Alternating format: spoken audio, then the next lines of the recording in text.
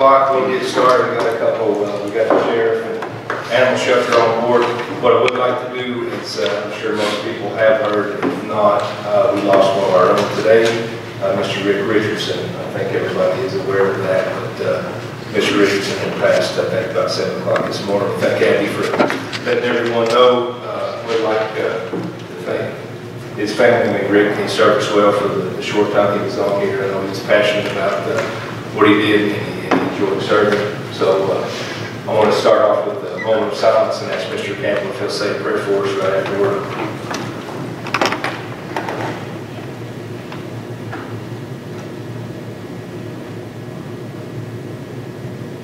Dear Heavenly Father, God, Lord, we bow our heads, Lord. Today, Lord, we thank you for what you've done for each and every one of us, Lord. Lord, we know today, Lord, we've lost a dear friend, Mr. Rick Richardson, Lord. We know, Lord, your word says, be absent from this body to be present with you. Lord, our hearts are heavy. Lord, we do miss you. Lord, we know that you'll take care of it and watch over it. Lord, we pray for his family. Lord, we thank you for the short time that he got to serve with us. Lord, each one of his views. Lord, we just praise you tonight, Lord, for going away and preparing a place, Lord. Only one day, Lord, when we drop these old bodies, that we can move into that place that you prepared for each and every one of us, God. Lord, tonight we do pray, Lord, for his family and his children. Lord, we just pray, God, that you bless them and watch over them, Lord. Help them through this time. Lord, we pray, God, that you watch over this meeting tonight, Lord, and do what you tell us to do. God, we ask these things in your name. Amen. Thank you, Mr. Campbell. Thank you for your faith as well. And Abby, she did provide, got a printer there, I think, that had an obituary and the services on that. That's coming up Wednesday evening on the very Thursday, so if you can't attend, try to get there for that. We'll start off with the Sheriff's Department. I know they were first in line, so Mr. Russell. Few minutes. Thank you all. I really don't like to say this. I know you all have an extremely hard job to do. It's a never-ending battle to provide the funds, to provide the services to the citizens of this county that they want and need. We're also going to present with you tonight some things that we've prepared to give you some idea of what we've been accomplishing over there. Technology and things that are coming down the path, we're way ahead of the game, way ahead of the game. That technology and the things that we're doing allows us to make those arrests and create this reduction in crime that we're going to show you. Where a lot of places don't have a reduction, we have a substantial reduction in crime. You're getting very much your money's worth. As far as the budget goes, even with a 2.5% pay increase in the budget, it's less than 1% increase if you remove the SRO position that y'all gave us last year. And that's if you think about it, that's good numbers. That's the best I can do. 0.8% increase. Inflation this year was 3%, and we've done this for 5 years now. We're trying to hold on the best we can. Those of you that are involved in the budget, you know that if you can stay below inflation on your budget increase, you're going exceptionally well. I'm going to turn it over to Cap Smith, the Chief, and Thomas Gregg, our PIO, saying we're going to present the budget to you in detail. If you've got any questions. But again, thank you. Thank you, Sheriff.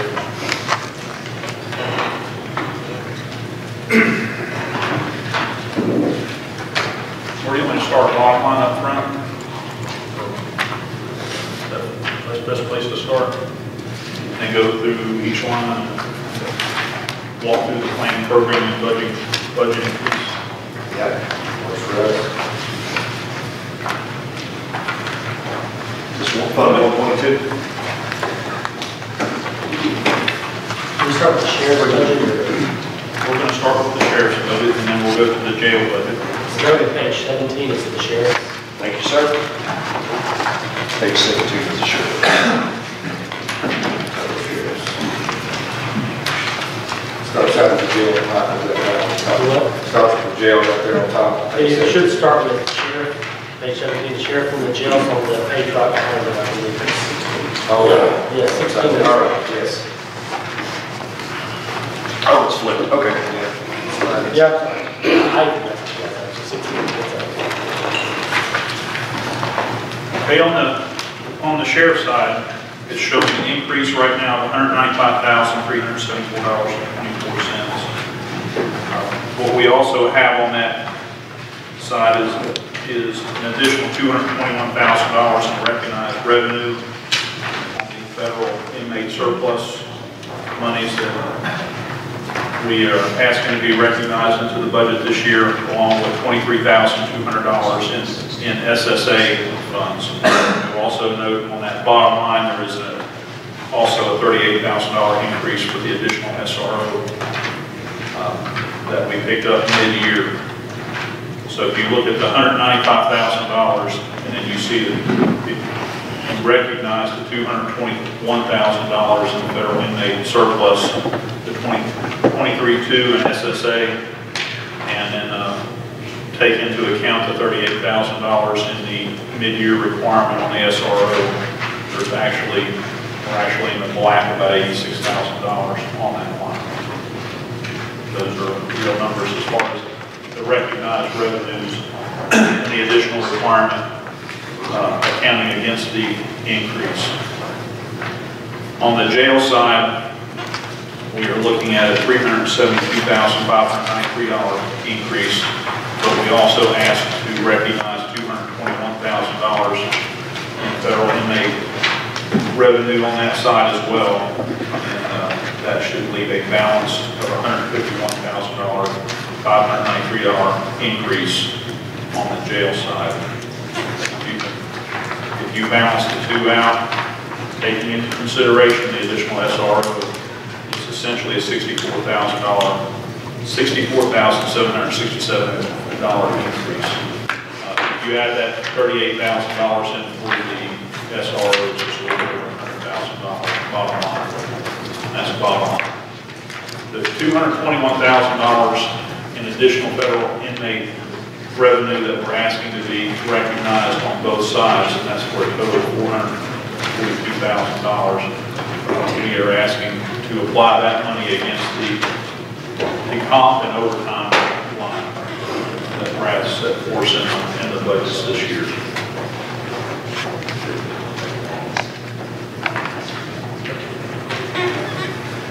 And I think both of those lines are 187 lines on each side. It'll be 54, 110, 187, and 54, 210, 187.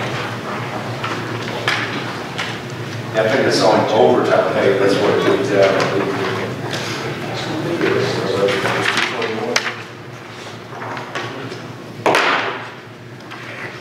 Yeah, it's listed under overtime pay, is that correct? Yes, sir. And the SSA? SSA is Social Security Administration monies. Again, those are the funds that we receive from the Social Security Administration for giving them information to identify inmates that are incarcerated, that are currently receiving SSI or SSA benefits. They in turn those benefits off to make sure there's not fraudulent distribution of the inmates' money, and they in turn give the county roughly $200 to $400 per inmate once they are recognized. This year we're looking at around $23,200 coming in for that amount, and we are asking you to recognize that money and then apply it against our revenue line. And those are the monies that we traditionally spend on the rental of the TCAT site up on Arnie Hill, rentals of, I guess, copiers and that kind of thing. That's pretty much what's in that line. I'm going to ask a dumb question, if that's okay. Absolutely. Why are you dropping your medical insurance 146 grand?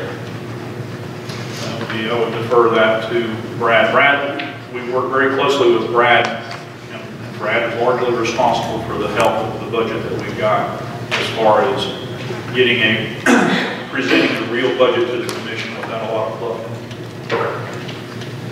And I think those are real numbers based on what he's seeing right now. Is it just less people buying into it, or? No, when you compare it to what I estimate to be the actual case this year, Yeah. 2019, there was just a $20,000 increase, but the budget was, for medical insurance last year was too high, Gotcha. overstated. Oh, so it's 522 Essentially what happens is we hire, and make sure I state this correctly, we hire individuals, a lot of individuals that are in the National Guard, Army Reserves, Air Force Reserves, and they tend to take that insurance over the county insurance. I think that whenever it was budgeted in the past, it was budgeted that every single individual in the county would take, in the county sheriff's office would take that insurance. But when you have some individuals that decline it, then it results in a savings.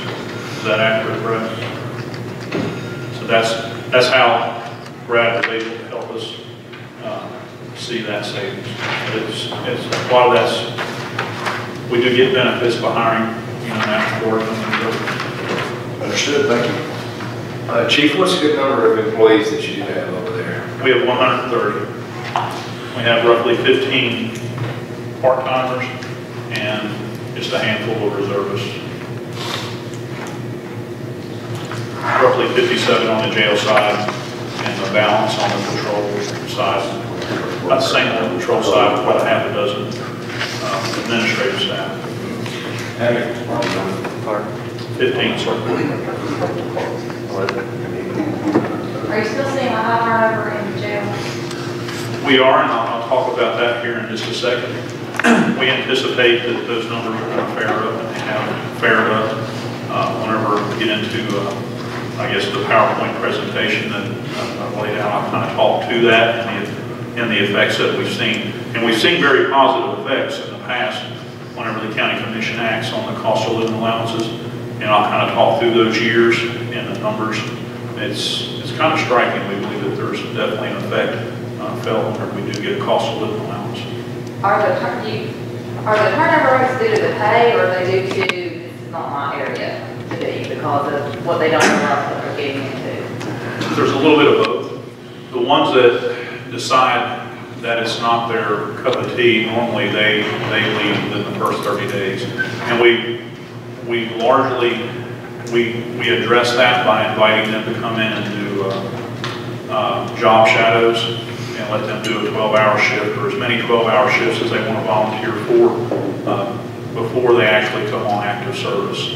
And that has helped, and that's slowed it down a bit, but we have seen a few this year. They come in and they'll work a couple of weeks, and they don't really like the doors shutting behind them or some of the clientele that they be dealing with. Sometimes it's family pressure. What would you say your turnover rate is on road officers and SROs this year? It's substantially lower than it is on the jail side. Jail side is where, of course, it's a little lower pay, and that's the entry side. But on the patrol side, we're seeing around 4 to 5 a year, and that's roughly, I'd say 10 to 12% if you count in the SROs. You mentioned patrol. How many cars or people are out there on the road at the time as well? Each primary shift has 4 deputies. We have a power shift of 10 deputies plus a couple of part-timers. So the power shift works during the peak times of calls for service. So whenever we have the peak calls for service, you can see as many as 9 to 10 deputies working on the road. And if say at 4 to 5 in the morning, you only see 4 on the road because we don't have that many calls for service at that time. And the sheriff confused me a little bit on the 0.8% on the salary increase.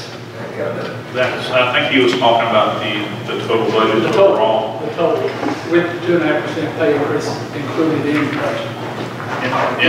In the budget that you have in front of you is a 2.5% cost of living allowance across the board, because I think that was the general direction that we thought that we'd received earlier in the year, so that's in there. I think it depends on how you look at the total increase on the budget. It's going to be around between 8.8, 0.9% overall by Brad's numbers. I think that's what the variance is.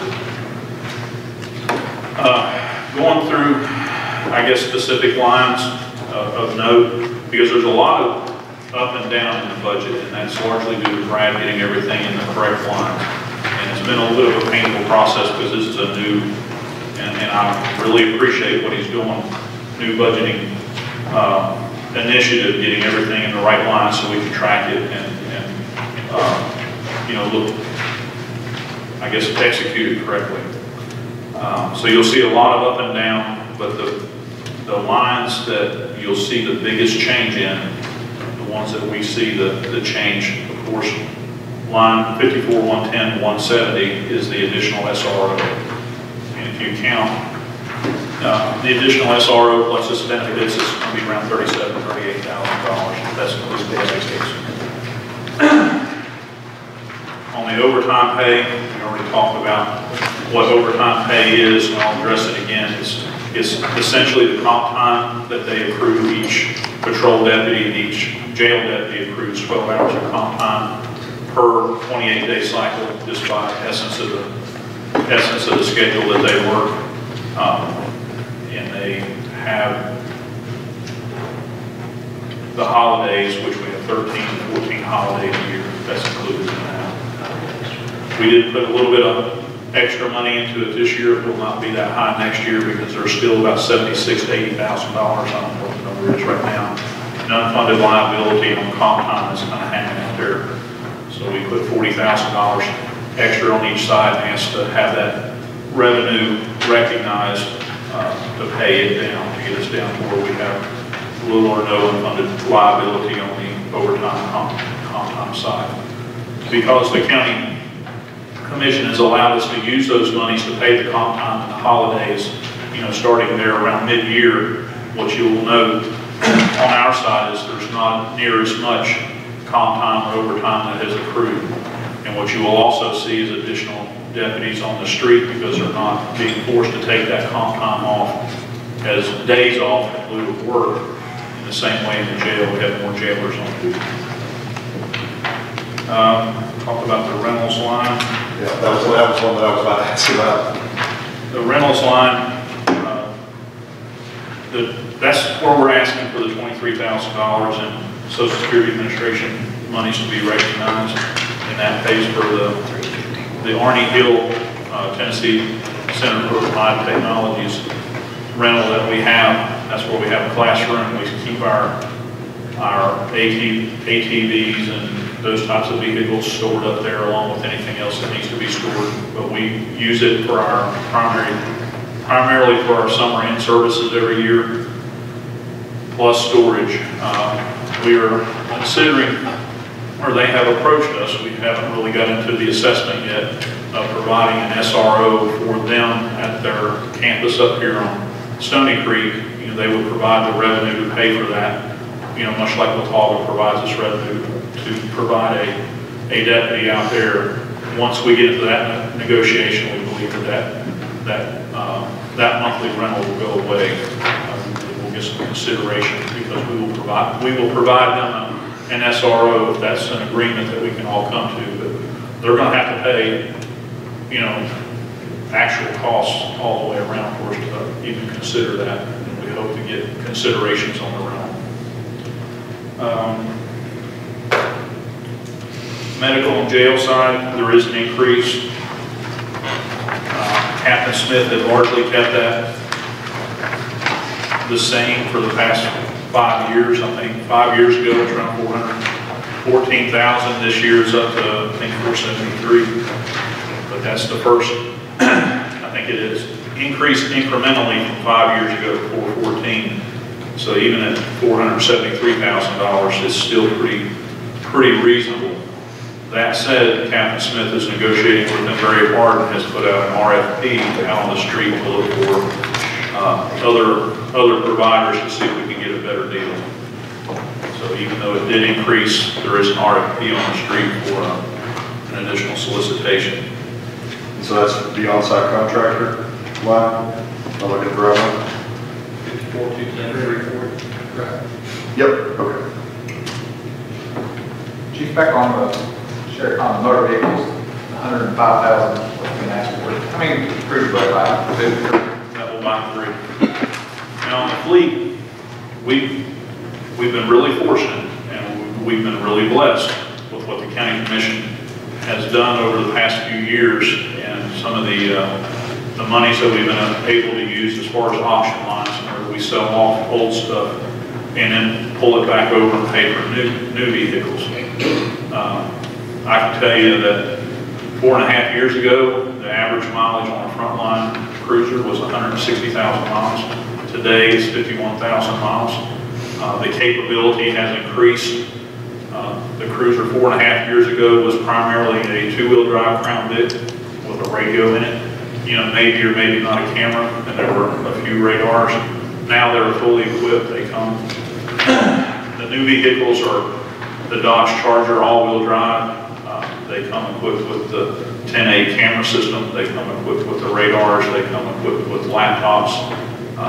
We provide stop sticks. We provide the back shields, the bullet-resistant shields. We provide the breaching tools. It's a very, very, very well-equipped vehicle. You know, that gives it's like a carpenter needs good tools to be able to do their job. The deputy needs the tools to be able to do their job.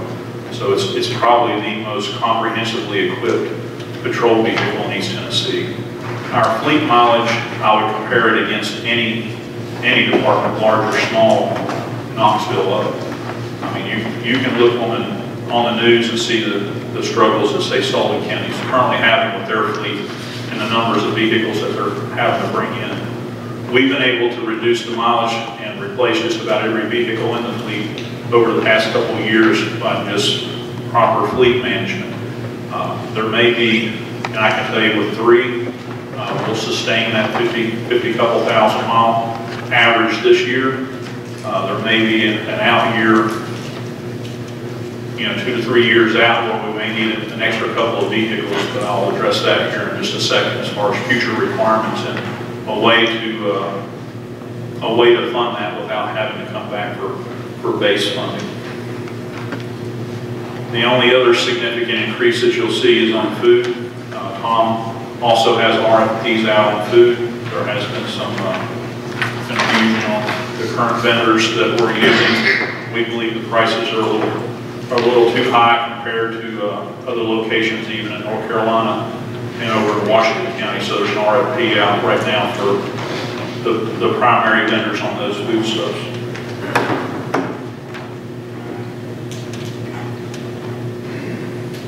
Will you know on that pretty accurate number? The idea, an accurate number on that one, once that comes in.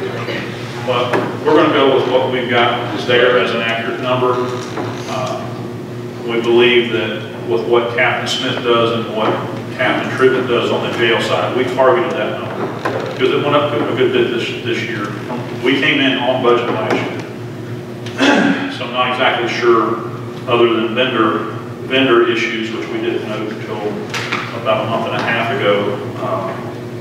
You know why those numbers are up, because our average daily population it was high. It was a little high earlier in the year. We were around the 330 mark. You know, today we're around 276. So I understand additional inmates are going to eat additional food, but the numbers monthly are still a bit high. So that's why Captain Smith's attacking that with an RFP, and Captain Tribbett's looking at what he's going to plant in the garden this year. Sort of like you did the garden. How's that work? In the past, it's worked really well. I mean, primarily it's Captain Smith's potato crops up until the last couple of years. He doesn't farm potatoes anymore, but he could easily fill the majority of the floor of this room with what he would bring in. The bottom lanes down there are pretty good for those types of crops. The commissary, how does that work as far as I know, where's the excess money go to on the commissary? Commissary monies are normally split up with what they collect. They'll collect monies that should go back to the medical side. And the amounts that we collect on the commissary, it's been going to a reserve account. It's been accruing in a reserve account, and we most recently used, excuse me, the allergies are killing me this year. We most recently used the commissary reserve account for the drains. I believe what we used it for. I have to go back and look at the amendment, but we use it, whatever monies accrue there, we use it for improvements on the jail. Whenever the inmates flooded, I don't know, 4 or 5 months ago, we were reminded that there were not drains in the jail, and why somebody would build a facility that size without drains in the floors. We spent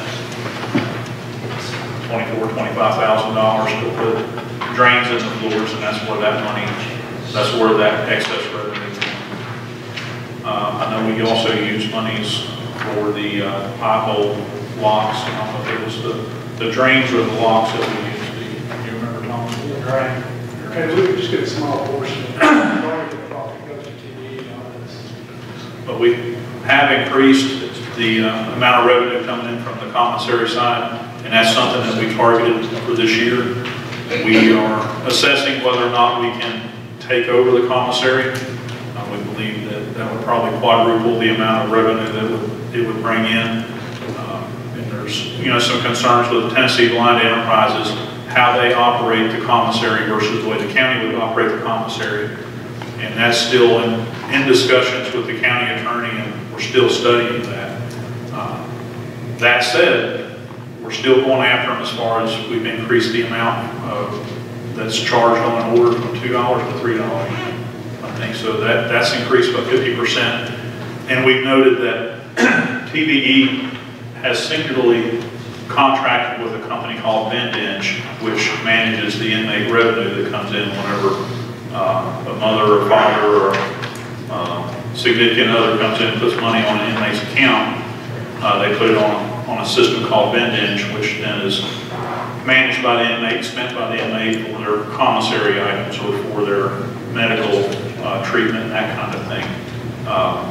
We believe that the county should contract with Vendinge and should have that contract, and we should gain any revenue that potentially is going to the commissary vendor, which we think that revenue should return to the county. And that third party sets the price on items that they purchase, that's all?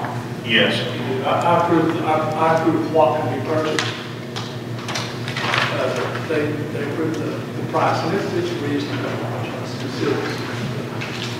It's a hard conversation, a little bit of battle that I'm having to have. That revenue has increased from about $18,000 4 to 5 years ago to, I think this year Brad said it was around $42,000 on the last year. So it's increased. We expect it to increase a little bit more next year. We expect by putting an RFP out for the Vendinge services, maybe Vendinge gets it, maybe somebody else gets it, whoever gives the greatest consideration for the county and provides the best services for the inmate will be selected rather. Now, we believe that the county should select that individual.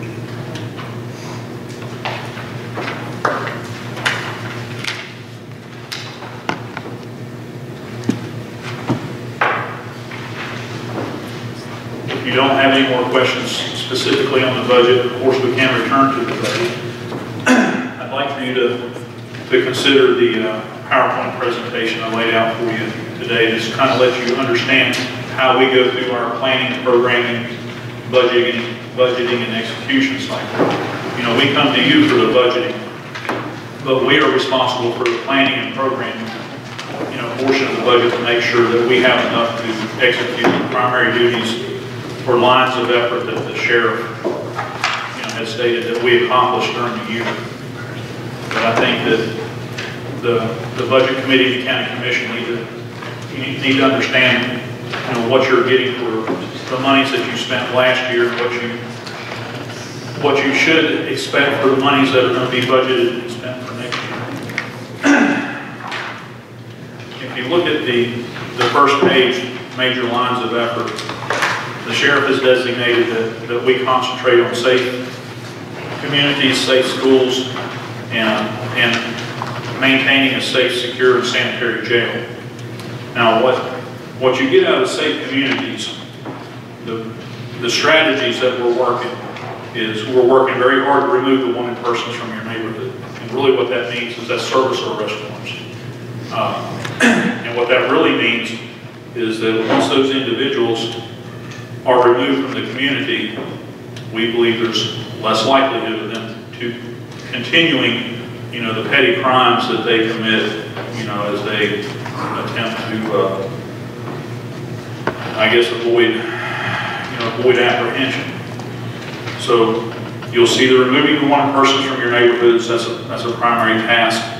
Increased presence and capabilities of patrol deputies, a comprehensive counter-narcotics effort, and aggressively pursuing crimes against children. That's an ICAC task. Participating in the ICAC task force that's basically centered in Knoxville, and that's a new Mission Essential Task Force this year, and I'll talk about the manning, training, and equipping of that here in just a second. Safe schools, that's basically increased safety. And the county commission and the school department, I cannot brag on them enough, you all have led the way in the state. Everybody else is just now following suit as far as placing school resource officers in the county schools. And this is well before anything happened in Florida or anything happened anywhere else. You were not reactive, you were proactive. And I'm talking about the county school systems and the county commission both, because it's really a collaborative effort, and you share the burden on paying for this. The county schools pay for roughly 10. The county commission, provides the funding for roughly 6 of them. So it's a collaborative effort. We also have been able to fund the Raptor Visitor Management System, and hopefully a new system that they're assessing right now, largely out of the sex offender registry monies. That's another reserve account. And they also, the school resource officers, because this is kind of a new concept. Whenever you have a school resource officer that's in each school, they become really that community officer, because the parents are seeing that individual every day, the children are seeing that individual every day. It's community policing in its truest form. You may see it as a school resource officer, we see it as a community officer, because you really break the county down into 15 individual little small areas. And I'm not counting the SROs that they have in the city system. So this is an extremely valuable asset. We've been able to leverage that asset to also, on their way home, check on some of the elderly that do not have anybody to check on them. It's called the Elder Care Program. So it's really a force multiplier. Whenever you have that individual in the communities, you have that recognizable face, and we believe that they're much more approachable, and they will say, well, we've got concerns about an elderly male or female that lives in our community. They don't have any family, their family has moved away, or they just may not tend to them. So we really appreciate what you've done. I think it's had an impact much larger than what you realize. The safe, secure, and sanitary jail. We have a larger strategy that kind of starts at the top as far as the way crime is addressed, and it's really no more elaborate or no more intellectual than we turn the light on the individuals that have the active arrest warrants that are out there committing crimes. We chase them, we grab them by the tail, we finish them off in a court of law while they're waiting adjudication. We place them in as a safe, secure, and sanitary jail as they can stand it. And as a result, we're seeing a very, very real, that's just a very base strategy, we're seeing a very, very real decrease in reported crime. It's been a 25% decrease in reported crime over the past couple of years. And that's a big deal. That's something that you can't, or we can't put a dollar amount to or a real value against somebody that did not get victimized. But whenever a family sleeps soundly in their home at night, knowing that somebody, that they're not worried because somebody didn't rifle through their car because they left it unlocked, because they're out there trying to find whatever they can find to trade for methamphetamine, or they didn't suffer a residential burglary, or they didn't suffer some other type of theft, it's a big deal. So the funding, of these major programs, you're seeing a real difference. And you'll see it on the next page, which is crimes reported. And these crimes, this is based on real Tigers reporting. And what you'll see over the base 4 years before the average to where we're at now, you'll see a 25% decrease in total crimes reported. You'll see a 22% decrease in total property crimes, a significant 59% decrease in residential burglaries, and a 66% decrease in auto burglaries. So what that means is whenever you're funding these deputies that are out there on this power shift, or the individuals that are pursuing individuals, that have these active arrest warrants, and then whenever they're placed in a safe, secure, and as a safe, secure, and sanitary jail as they can stand it, and they're quickly and efficiently adjudicated over in the court systems, the transients that are out there committing these petty crimes tend to move on. And that's what you're seeing. The next page, you'll see arrest warrant service. And it's essentially a 77% decrease in active arrest warrants that we have on hand. That's because, we're arresting roughly 3,000 a year of these individuals. There's a very real efficiencies and effectiveness that come in the court systems that allow this. I'll eventually get to it. What you're seeing over on Patty's side and over on the judge's side, there's efficiencies and effectiveness in the court system that we reap real benefits from. I'm talking about in the millions of dollars a year. Whenever they are adjudicating individuals and they have the proper misdemeanor probation system set up, and right now we're working with Patty and Johnny on trying to make sure the individuals are properly notified so they can show up in court so they don't get these frivolous failure to secure warrants because they can't tell time or can't keep a correct date. Seeking those efficiencies, you've seen a very, very real decrease in the total jail population. Because once they're adjudicated, they move on. They may move or they may reform, many don't. And we all know the recidivism rates. But if you'll go to the next, let's see, this is a slide on. Well, that 927 warrants is probably a 30-year low on active warrants, 25 to 30-year low. If you look at the jail status, and that's on page 7, you'll see that we have 300 available beds. As of today, 266 of them are filled.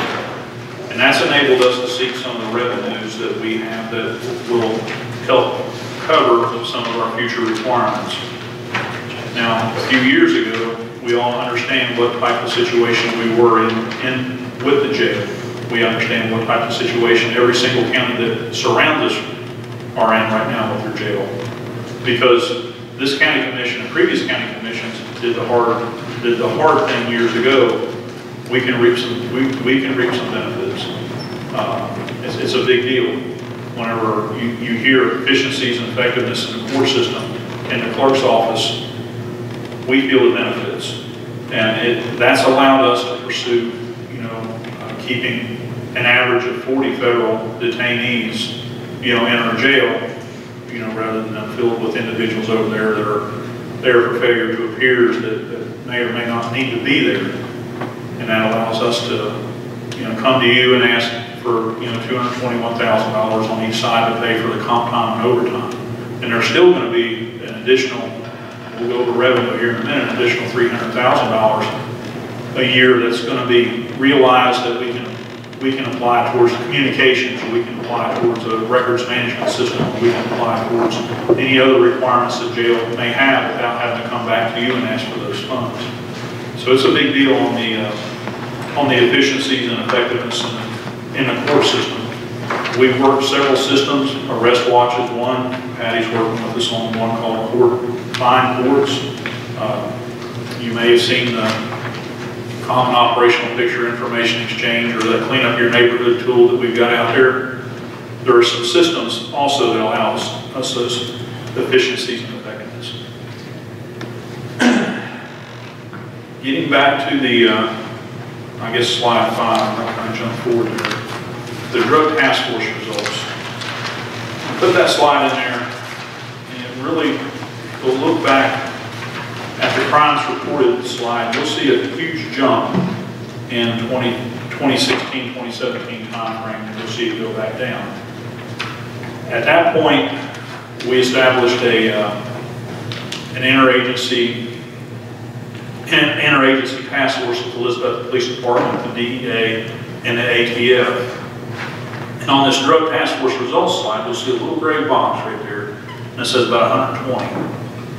That's 120 federal indictments that were largely meted out based on the investigation that's centered around that spike that's mainly in thefts on our reported crime. And this is important to note on our side, and it's important for you to note because everybody here felt it back when all those thefts were happening. A lot of them happened down in the Happy Valley Central area, and of course they happen in general all over the county. What we felt at that time was the cartels changed their strategy. The primary drug of choice in this county is methamphetamine. That's been well known, well established. They liked pills for a while, they liked heroin for a little while, but it killed them off, so they didn't like heroin anymore. And they went back to methamphetamine. Prior to 2015, 2016, they produced methamphetamine with the one-pot shake and bake labs. That's how they produced it. And there wasn't a lot of money in it. They produced just enough for their consumption. But at that point, the cartels got together and decided that they were going to wage what I consider asymmetric warfare against the United States. They dropped the price of their drugs by half. They quadrupled their production, and they flooded us that year. So what you had during that year when you saw those crimes go up was an influx of extremely cheap methamphetamine to come into this county, and the individuals that consumed that basically lost their minds because they were getting it at a price that they could never get it before, and they got it in a quality that they never got before. So we saw a huge spike in auto burglaries and residential burglaries and every other kind of theft. Walmart feels it, Lowe's feels it, when they walk out the door with everything down there. By cooperating with the DEA and ATF and the Elizabethton Police Department, that 120 indictments basically disappeared. The 120 main individuals that were distributing the narcotic over the past year. The amounts, the seizures they were crazy. It was crazy. I mean, we were seeing 20, 30, a cumulative, I guess what he's got here. The amounts of kilos of methamphetamine that were seized, that's not what they put on somebody during a charge, that were seized, that were taken off the streets here, was something that you would see out of a major city. But that interagency effect was significant, and it continues, and that's why you see the numbers attriting down, and that's why we aggressively pursue the individuals that commit the petty crimes, because they're the ones that are out there stealing to consume this stuff. So we've approached that from two different sides. Chief, if I may, you hear a lot, and I take it for myself, but my philosophy is that we do drug investigations that we're very, very, very, very good at. 120 federal indictments speaks to that. And you've not read anything about those indictments, nor will you, because I make that choice. We don't put what we're doing in drug investigations in the media. And that's intentional. It makes us very successful at what we do. You've never seen 120 indictments in a row for 1 year in Carter County. Federal indictments, those people have gone away for years. Some of them life sentences. That's what they're facing. They're very good at what they do, and it allows us to bring federal agencies in, and it's been extremely successful, and we'll continue that. I'm not going to put it in the paper. It gives me a little bit of pat on the back when I do it, because it makes people think I'm doing things I'm not doing. But I choose not to do that, make that politicize it. But we are very successful with drug operations in this county. And you will never read what we're doing. And I've told you before, if somebody wants to come over individually, I'll show you some things that we're doing. We're very successful. The next slide would be the school resource officer slide. What I'm trying to do there is kind of visualize what we talked about earlier. That's the over the past year, finishing out, providing SROs for every school, plus providing roaming supervisor. There are also two certified DARE, Keeping It Real, I think is the name of the program, instructors that exist within the SRO program. I know that we're not, we're way ahead on this resource, but compared to some other counties, what would be, and I know it's low in overflow, because I kind of check into it a little bit, but like some other schools like Sullivan County or Washington County, where are they with SRO? Because I don't want to see this change. I want this to keep going because I know it's doing good work. But I just wonder what the other systems, how they are. Because I know one time it was Bristol had 3 or 4 elementary schools and now we have 1 SRO. Now that may change, but that's been a couple of years. It has changed over the past couple of years since the events of the past year and the years prior. They're starting to catch up. I can tell you where they were at that time. They were roughly 30 to 40% filled. I can tell you my wife, she teaches in Johnson City now. She still doesn't have an SRO in her elementary school. Several elementary schools may share an SRO, so I'm not going to call any department out. No, I know. I can tell you Sullivan County just asked for and received 15 or 16. Million, a couple $1 million they just pulled the special revenue to put them in their schools, so again, And they're currently hiring now. I was at a meeting, pretty big meeting, and this came up, and I said, well, we all have, our schools, they all have their own SR officer, and several people like Alexis had heard of it, and I'm like, it was almost like they didn't know my I can prove it, so I know we do. Yes, we do.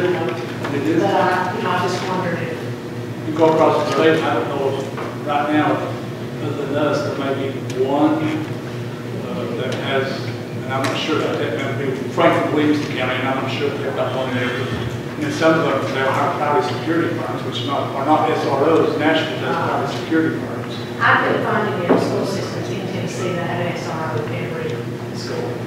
Right now, I couldn't, but now I know. I know that was a very accurate statement as of last year. And they may be catching up this year, because they're working hard on it. I would consider leading the way in that, even though I know it's expensive, but still, I think that speaks highly. The governor's office, did they appropriate some money for that? Was that last year, or was it this year? Those monies are one-time monies. A lot of that is largely for barrier material.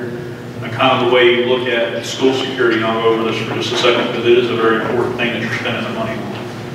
Whenever you look at school security, you try to identify and screen individuals that come in the front door. And that's kind of what the intent of Raptor visitor management system is, although it's not exactly where we want it to be. And we're working very hard to get a more comprehensive system that relies on non-invasive technology like facial recognition to be able to identify the individual on whether they're on a ban list or they have an active arrest warrant on them even before they attempt to enter the confines of the school.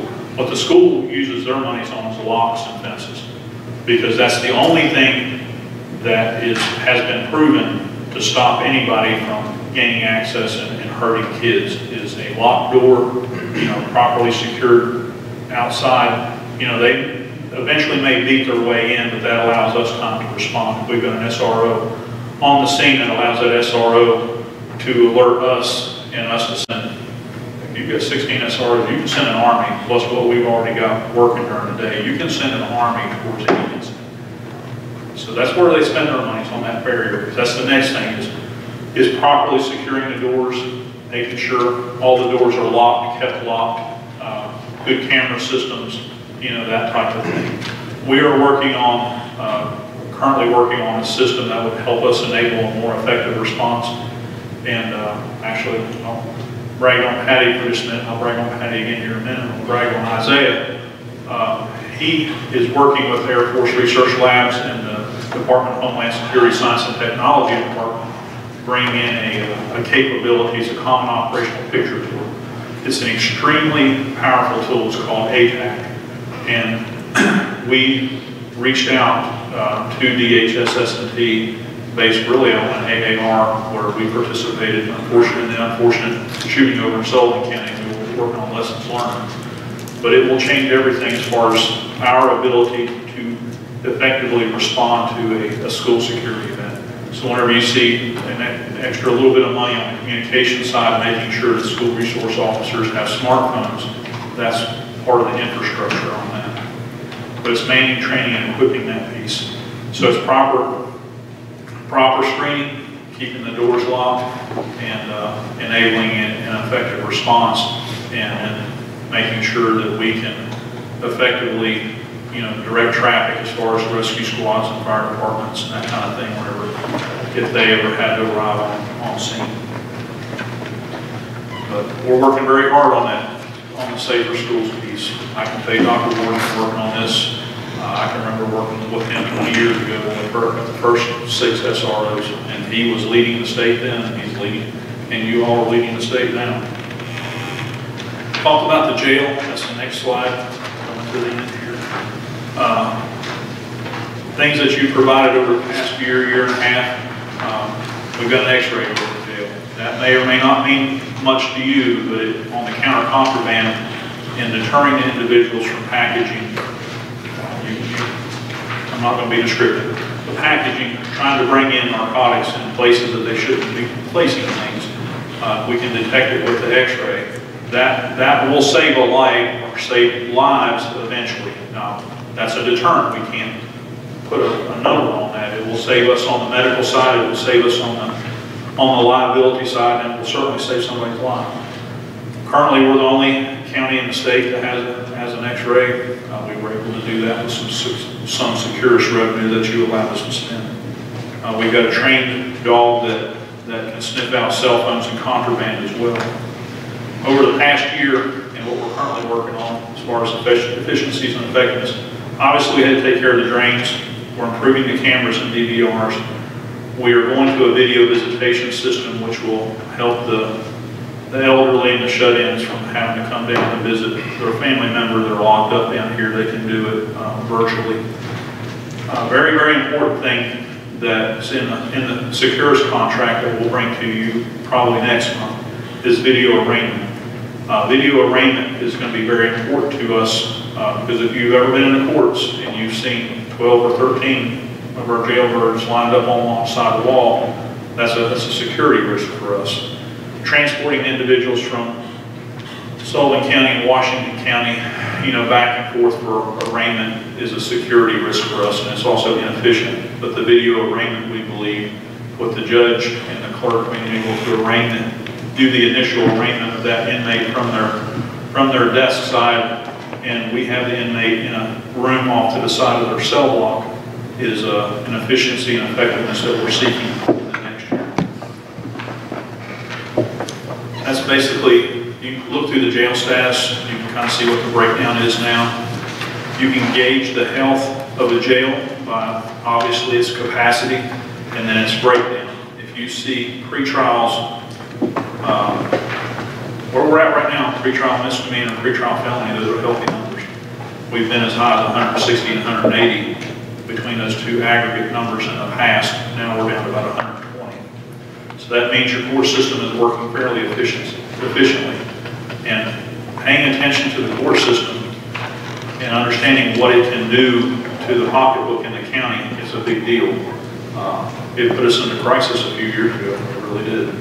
And we're in much better shape. We're in much, much better shape than we have been, both on collection of fines and costs and just individuals. It's managed much more efficiently. Chief, like I would add that since we have involved CCI into the county in 1 month, our office has brought in $20,000 for the cost of fines. 1 month. That's one of them. That you will see that average. These people are coming in left and right, paying not $50, they're paying $600, $700, $800 at a time because they are being told they got to pay it. Good. So you're going to see the revenue the next year average $20,000 a month. Just that was not being done by the previous probation that we had.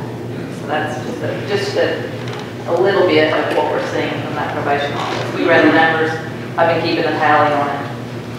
In 1 month, 20,000. That'll go back into the county coffers.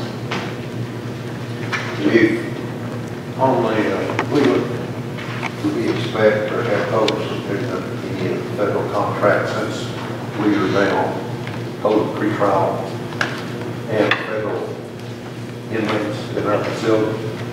Do we expect to see any grant availability?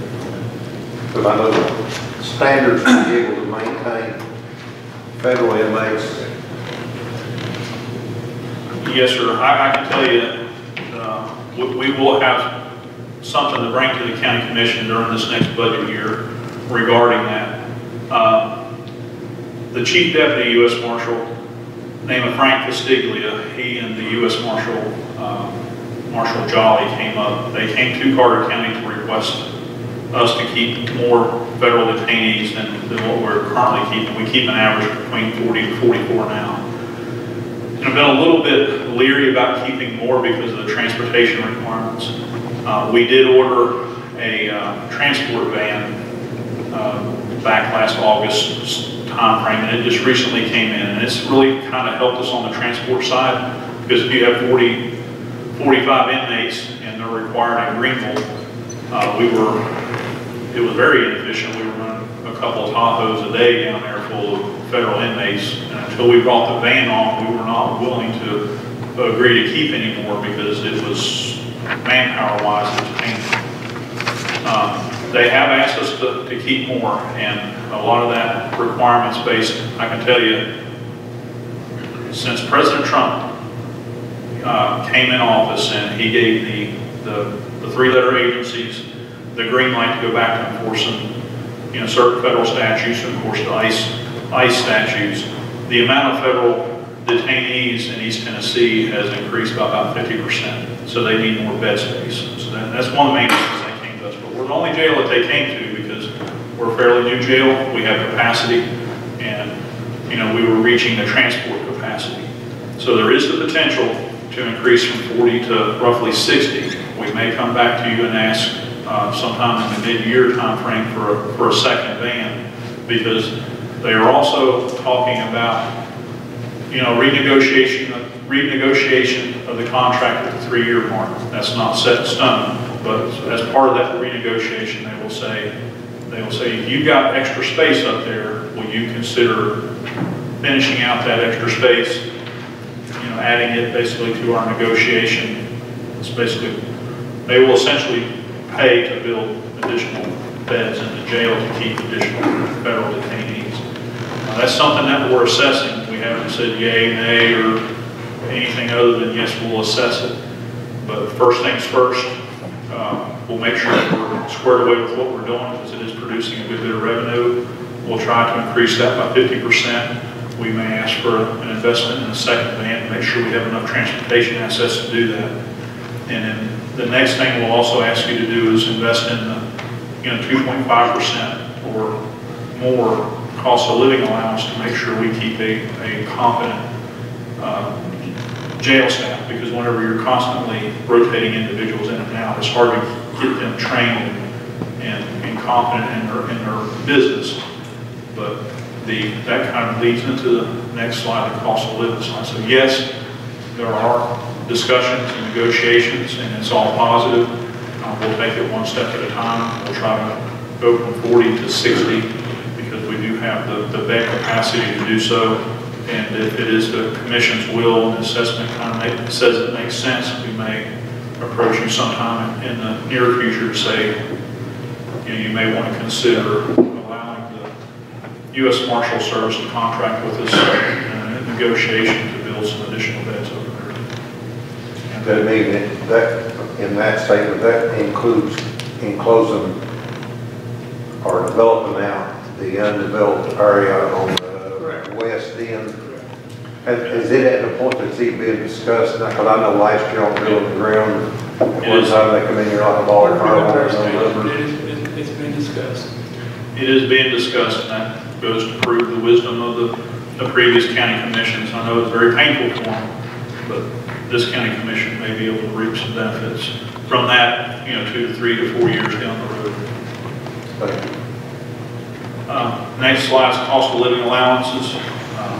And what I tried to do is visualize what we talked about in the past, past couple of years, the gap that we're seeing by not getting these cost of living allowances. And what you'll see is a history of the cost of living allowances from 2006 until current.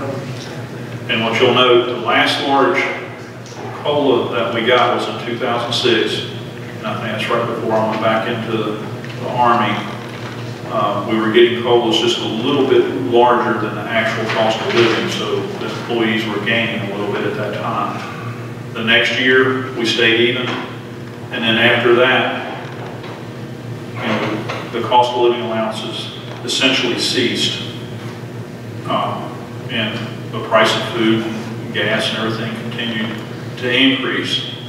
It also became exacerbated in the 2011-2012 timeframe, whenever the new employees were required to pay for their retirement and required to pay for their insurance. And the new employees essentially felt an 8% decrease. I think that was offset probably by 2% COLA that was given during that time frame, so it was still basically 6% the wrong way. In 2015, I think we got a 3% bonus. 2016, we got a 3% cost of living. 2017, I think we got a 1%, and then last year, it's in around the quarter percent line. But I can't remember who it was. I think it was Patty was talking about the amount of jailers that we were seeing come and go.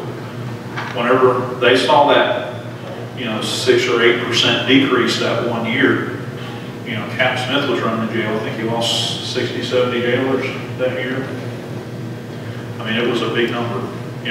Whenever you only have 57 jailers, you can't afford to lose 60. So you have a brand new jail every year. And it's just employees. It's God bless him. For what Tom was having to struggle through with just the endless hiring and the endless HR piece and endless training piece, and try to run a jail on top of that. It's tough business. But I can tell you, once we saw the 3%, it went down to 20. We've been in the 30 ranges since, but they do appreciate the loyalty that's returned.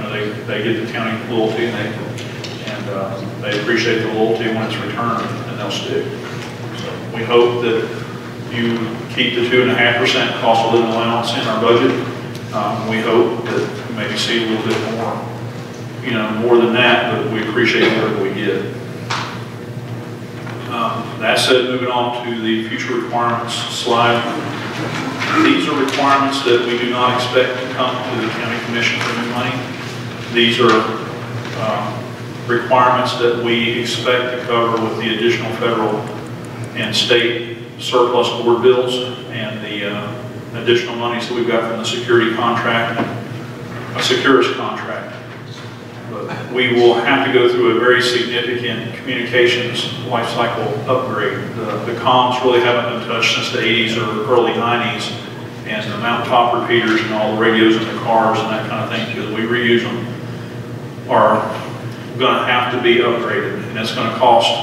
I had 400 to 800,000. Tom got a estimate in today. It was somewhere around the 600,000 line, so kind of close.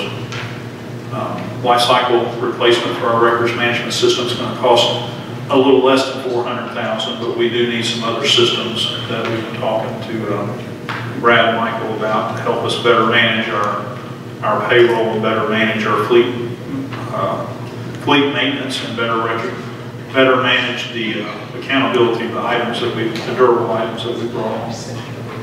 Comp and holiday pay continued. And in additional infrastructure, we kind of talked about that, and that's the van.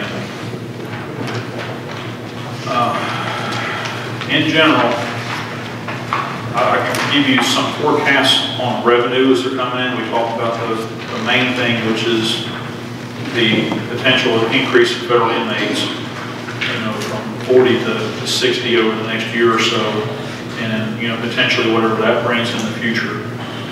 We believe that the state's going to pay us. That's in the budget. I don't know if we got passed. $42 a day, vice $39 a day. That's about a 7% increase over what we were getting. And we prefer not to keep state inmates because we know what it costs the state $74 a day to keep an inmate. They turn around and pay us 39 bucks.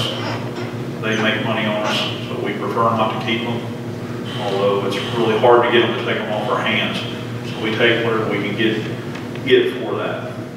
The Securus contract will increase from $53,000 to roughly $98,000 a year this year. We talked about the increase in commissary monies. We talked about the potential increase on the vend-in contract, the Social Security Administration monies, and there's another one. Let's talk about increased efficiencies in the court system. We've asked the district attorney and the judge in Johnny's office, and they're helping us out with SIRA fascia issues. Now, what SIRA fascias are, it's requiring the bonding companies to go out and pick these individuals up that they're responsible for. If they don't, within 6 months, the county basically gets a conditional forfeiture of that bond, and that money comes back to us. That's monies that have not been collected in the past because bonding companies have not been required traditionally to go pick these individuals up. We've been having to do it. I can tell you right now, there's basically $1 million in outstanding bonds on individuals that the bonding companies are responsible for. We believe that they're probably going to have about a 90% success rate. So there could be as much as $100,000 in conditional forfeitures that could be generated over this next year, because I think the last few SIRA fascias are in the process of being issued. It's about 120 to 140 SIRA fascias have been issued here over the past little bit. But those monies will help supplant the monies that we have to spend to go pick up individuals out of state, whether it be in Texas or Louisiana or wherever. And that's been a burden on the county, and now it's going to be a burden on the contractor, it'll be a burden on the bonding companies to pick those costs up in the future. But we're looking forward to that.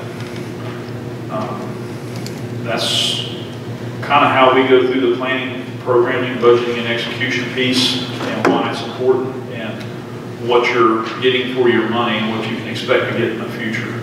We'll continue to get after them. International Crimes Against Children Task Force will come on board this year. We just recently picked up 14, how many was it, Abby? Seven. Seven individuals on 14 charges on just a sex offender compliance check. But we're going to get the predators out of the community like we're getting the wanted persons out of the community. But Isaiah will lead that up on our side on the forensic collection piece. We also have an investigator, Jenna Markland, that will be heading up that piece on the investigative side. But that's what you get for what you're spending at $8.6 million. I know I've been long-winded, but I think it's very important for you to understand what you're getting, and it's very important for you to be able to ask questions. If you have higher expectations, we'll get after it. We'll man, train, and equip whatever it takes to get after whatever it is that we need to on the criminal side. Any questions? Any other questions? And remember this too, as we better equip, better train our officers, and other agencies are finding out what Program Sheriff's Office is doing, we're coming from across the state. And as we better train and get better officers, you've got to remember, other people are going to want these better officers, these better trainers. They don't want them. I've had IT guys that start down tremendous pay to stay here, so we've got to just keep that in mind. The better officer we have, the more desired he is by the raters. You better treat it good then. I do, I'm going to try, I'm going to take this.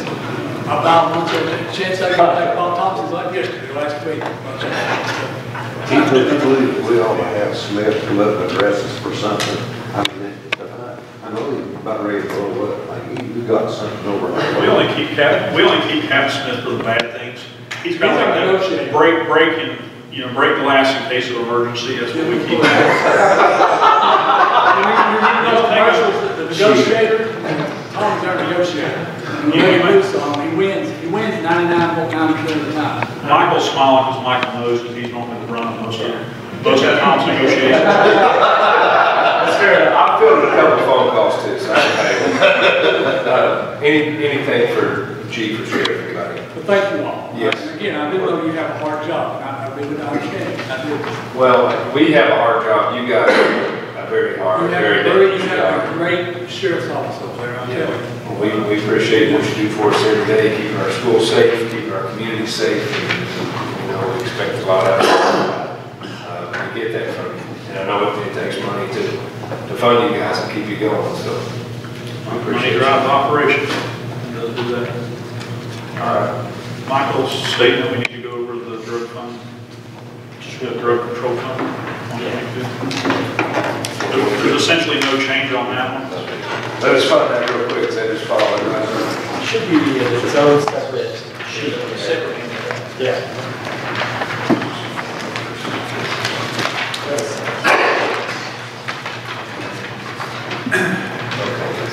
Somebody got that? Basically, that budget's based on notional revenue that we expect to come in from fines and forfeitures, you know, throughout the year. And we anticipate that it'll bring in that amount. And if it does bring in that amount, that's what we will spend, and that's how we spend it on. Because there's several, we'll say several hundred pending cases out there right now. We should see some fines and forfeitures, maybe some larger ones on the federal side, but that's what we anticipate for the next year.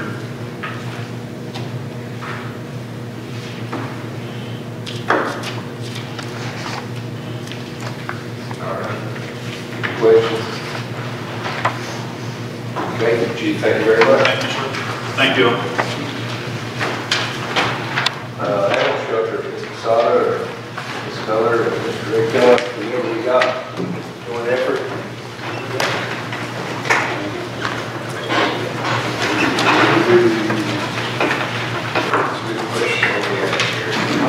Ladies now.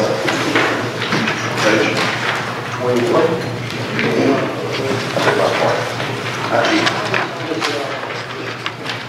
We appreciate you being upside down. Before, so you get voted upside down.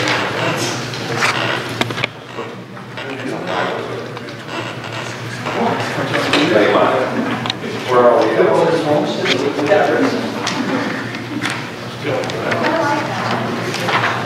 I know it's racing and that's control.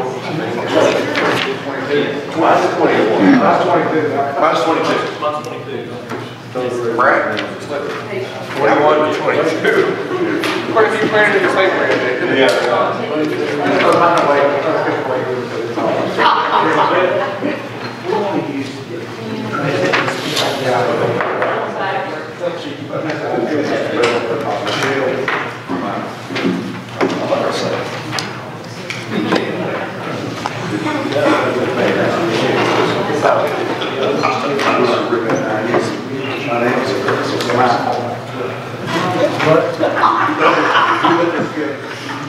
That would be. Yep. That'd be yellow reader. Good lady. I want to call her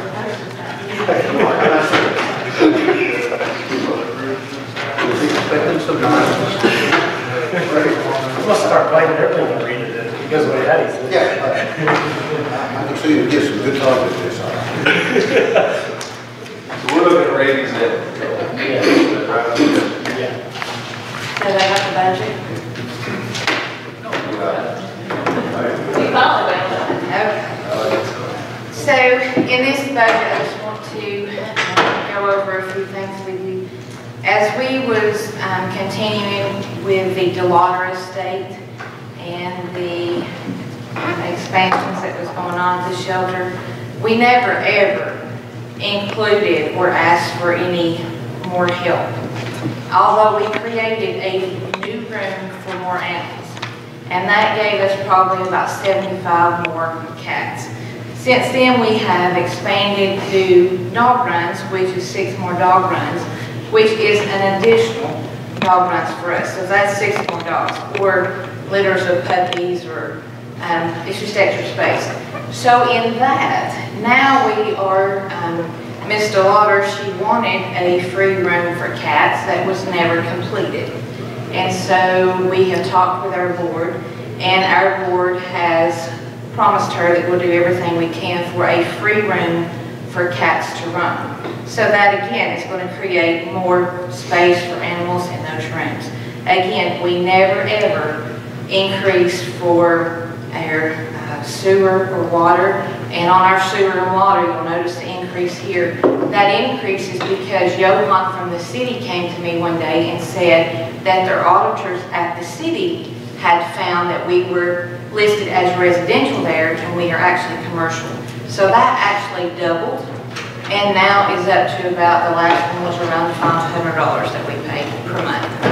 So we increased in electricity. Our propane went up. We had to transfer $9,000 for propane to get us through the end of the year due to our existing HVAC system. Now we have asked for the reserve to be brought over to fix the HVAC system. That is getting fixed. I did not reduce the amount of propane on this budget because I do not know how much propane that is going to cost us in the year to come. We did not ask for any part-time help until this year, and we brought it before the commission, and the commission gave us 2 part-time. In this budget, we have asked for one of the part-time to become full-time personnel, which will leave us with 2 part-time. And that is with their 2.5 increase in the budget that is listed also. We have, you'll see a $11,956,000 increase in the medical line. That is from, Freddie was paid from the city of Elizabethton when he was still employed at the shelter. And when we transferred over Freddie's, we transferred the $30,000 that he was making. We did not include his medical expenses in the line items because that was paid from the city. So that didn't, we just missed that part and assumed that it was in the line items. The 2 part-time personnel that was granted and approved by the commission is about $28,000 increase in this budget as well. In the previous budget, where there is a $600,000 budget, we have reached out to many of our veterinarians, our colleges, our resources, and we have got that amount down substantially, but we intend on cutting that amount down even more in the coming years. Now, is your part-time personnel a part that's identified in 164 as attendance? Is that where that amount comes from? The 1 part-time that we're moving to full-time. Is that what you're asking? No, what I'm saying is,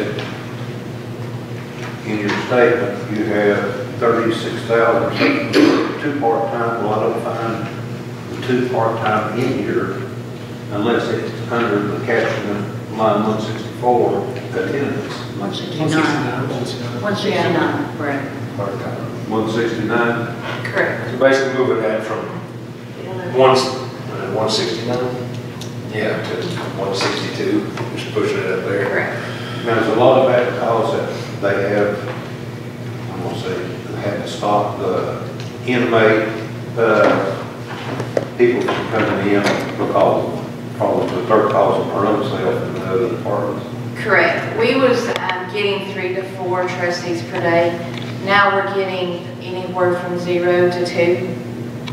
We're usually not getting any more than 2 on a lot of days. Usually 1 day a week we're down to 1. And we're there 7 days a week. It's not like that we run 5 days and we go home. Regardless of holidays, regardless if it snows, rains, sleets, it doesn't matter. We're there 7 days a week. And the earliest we get out on Sundays is around 3 o'clock. And that's with the guys coming in at 7. So with the staff that we have and the numbers that we have, it's really, really hard to get a schedule to get everybody in there. The less staff that we have in there, the longer they have to stay. The board has told her that she can close on an extra day since we don't have enough help. And she has done that. But at the same time, they have to go in that day and clean and take care of everything. There's a certain part of it happens every day. Exactly. You don't have any That's right. 7 days a week, somebody has to be The there. feeding and cleaning is going to happen Correct. regardless tell us how many you have, what day it is, et cetera. Well, they're building a comp time too, because there's nobody to, whenever they get sick or whatever. Right. We don't have relief.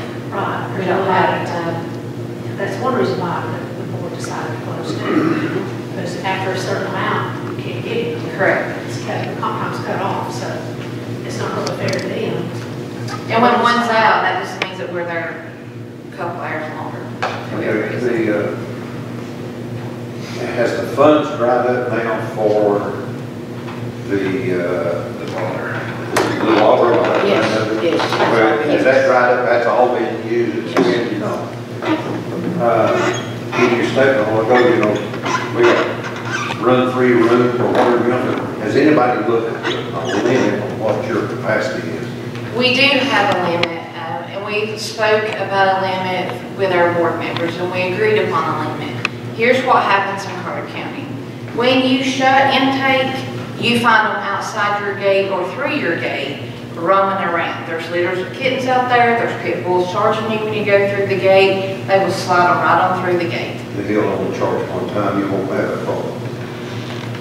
You can't get the tag number to No, charge. you don't understand what I'm saying. Is there any chance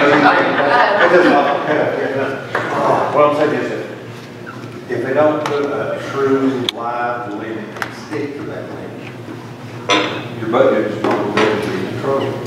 We have cut down on the, okay, last November, we had 180 to 190 cats in that building. I mean, it's not that. 80. And the reason being is people will come in and they'll drop them at the door and they'll leave. I'm not taking those cats back with me, and they're leaving litters. This staff gets cussed during kitten season on a routine basis, and we're paying them $10 an hour. Is there any chance you're going to bring back euthanasia to control this population? Other than sick or aggressive animals? May I, for one, who abolished it? It never has been abolished. It was in the rules when both sides came together. Why is it not exercised? The euthanasia? Yeah. The euthanasia was at the shelter, and the DEA contacted me, and there was a huge issue with the permit and the license that was there and how it was obtained. So therefore, that was either relinquished or it was going to be, he spoke of charges being placed. So that was before my time. I had nothing to do with that. You're talking about when they removed the controlled substance during the That was reign of the euthanasia. Almighty? Is that what it is? Yes. Okay. It was obtained illegally. And when we call the state, that facility has never been inspected for that drug. They never had a permit for that drug per the building. So that is something, and we have to be in agreement with our veterinarian because it goes under her license. So that is something that we spoke with our board about. And euthanasia is costing us out here anywhere from $15 to $55, just depending. If you take in a feral cat, they're going to charge you $55 because they're not going to risk their staff getting bitten or rabies. They're going to give it a sedative before they even touch the cat. So, you know, you're running into some more liabilities whenever you do bring euthanasia on board. But it is something that we talked to our board about. We feel strong and confident that we have a staff that can maintain the drug. We can get a permit for the facility. And when that comes, we will have a certified euthanasia tech. They have to go through training. Certified euthanasia tech, correct. It's inexpensive. Correct. Well, sure, it's going to be a rat. I'm certified for that. That's it. So weird question. Two passes. I was there one day, and you guys just shut the doors. What happens? Because I was there just going around looking for an animal myself, and somebody was dropping off a dog, and you guys at that point stopped collecting animals.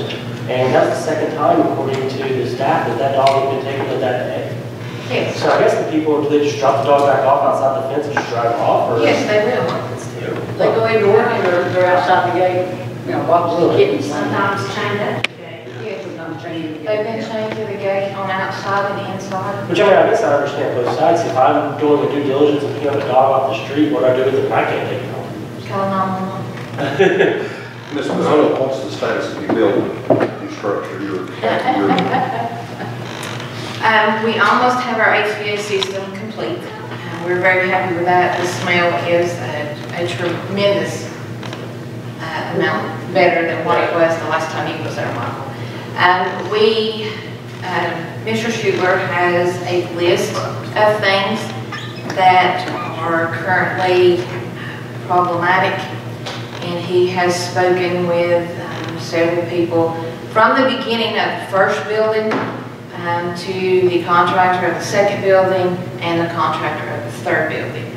So he came over today, and there's a roofing issue, and he brought a piece of roofing down off the roof with him and gently handed it to us. So when it rains this week, he told us to go ahead and expect some leaks. So it is problematic from A to Z. There are several issues there, and I could go on and on and on about the issues there. He's doing the best he can to get it fixed as quickly as he can, but it is baby steps and step by step. Would you say that it is at a point, just looking percentage-wise of what you use says, that what it's supposed to be effective with and helping you on to do your job, that it would be worthy of this county to look at a contract, either blow it up or bring a contractor in and put it in under the umbrella and do this thing right? Because if it doesn't, what it looks like to me, when I hear the building ground, it's dollaring us a deal. When the HVAC caught on fire, if it hadn't been for the animals, that would have been the best thing that happened. But you don't want the animals to be in there. If you want to build us a new shelter, we'd be glad to have it. Build us a new shelter, we'll be glad to have it. I'll be glad to move every animal over there.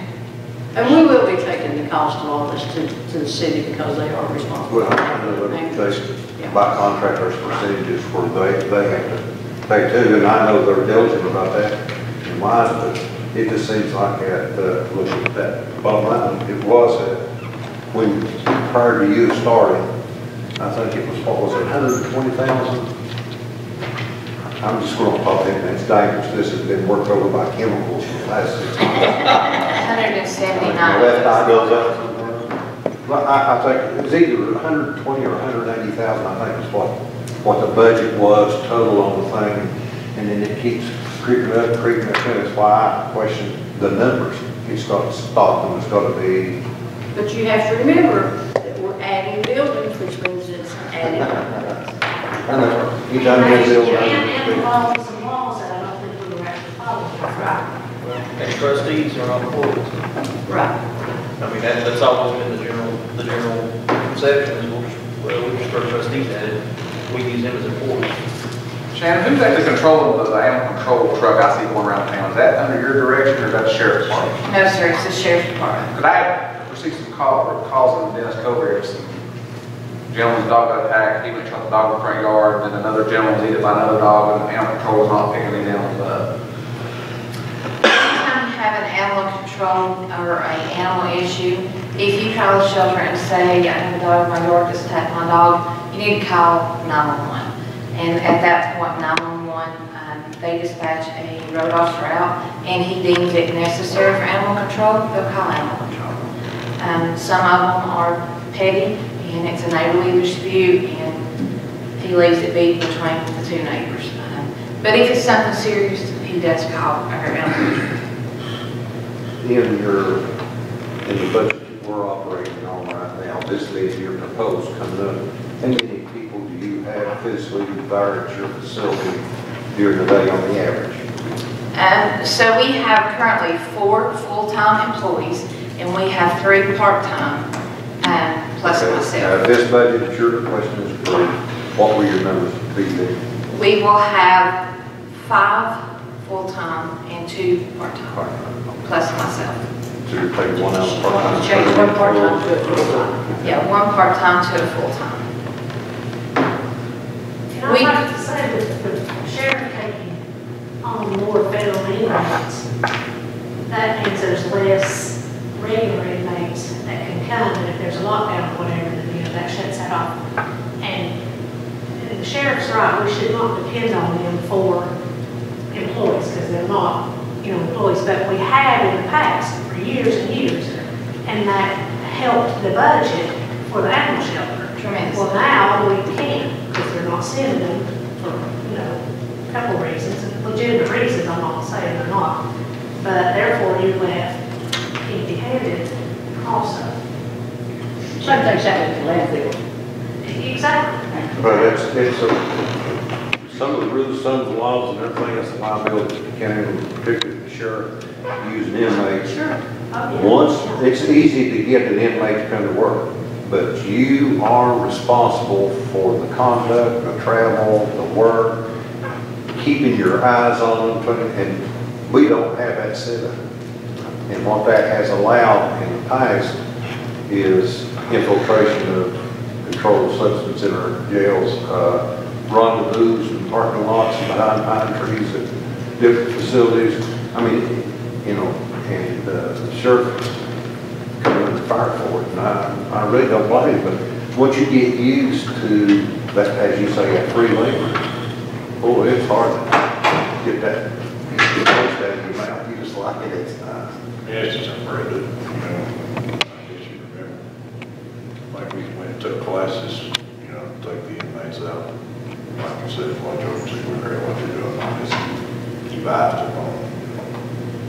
And I remember just that one year we saved the county, what was it, $700,000. I mean, that was a big impact, But like I said, we can't. Shannon, you mentioned earlier, that your propane cost went up. Correct. Okay, well, there's nothing on the propane line item, so it's all in natural gas, I don't get switched. We had considered going to natural gas because it's cheaper. After we got into some of the units and our propane water heater, which is hard plumbed in there, and we're going to a commercial dryer that will be propane. You can't have two gases in one building. So, and then we run into the problem with the gas line, the natural gas line coming into the building. So it would really probably benefit us just to stay where we are, and that's what Chris Schuler and With Nate propane? said. Okay, exercise is something, Yes. it's always in the natural gas. Now, in that number, I do expect that number not to be 15,000. Just because the systems are working together now, and they're not working against each other, and the air that the heat you're putting in here is not going to be stuck there in the next vent right beside of it. And that's what was happening before. Now, on your other contract, you may cover this, I may just missed it. You had a decrease of 11,000 other contracted services and 44,500 drugs and medical supplies. Is that going back under the veterinary service line item that offset each other? We did switch around, and we did create some new line items that will help us know exactly where things are supposed to be going, and they are going. We don't know exactly what the city's getting here yet, do we? They're not, it's not gone through here yet. Well, the contract right now is 25%, but as you know, during some of the board meetings, we've been talking to them about increasing that. Hopefully, maybe 30, maybe 35. Now, my understanding is, since I work for CIC, that's their top is 100,000, period. That's my Well, it's on a understanding. percentage, is what the contract says, 25%. Okay, the contract apparently was different than what I can. Yeah, I think that happened before too, but Yeah. for contracts or something. But we're hoping that maybe they could request more funds, but they'll work on the budget too. But that's a reimbursement, right? That's like reimbursement at the end of the year. Right. That They was make your them at percentage. different time, does it, Brad? I mean, throughout the year, different. We paid June part of Put that. $100,000 in the revenue. We're really pushing it, maybe more, but on the flip side of that, that's my district. You're asking those citizens to pay more, and then they're paying county taxes, they're paying more taxes, double tax. So that's kind of the issue that they're having, because we're not increasing our budget. So, On our veterinary services, where you see the increased dollar amount of $52,000, there was relationships between different facilities that have been destroyed that we are still recreating. We do have a relationship with 2 good ones now that is substantially cheaper. At one point in time, we were spending anywhere from $102 for a cat spay to $175 for a dog female spay. And that is just burning us up. So we have researched, we have negotiated, we have begged, pleaded, and borrowed from different sources, and we have 2 great sources. We have to travel a little bit, but it's worth the travel for us to do so, and it will cut that cost substantially.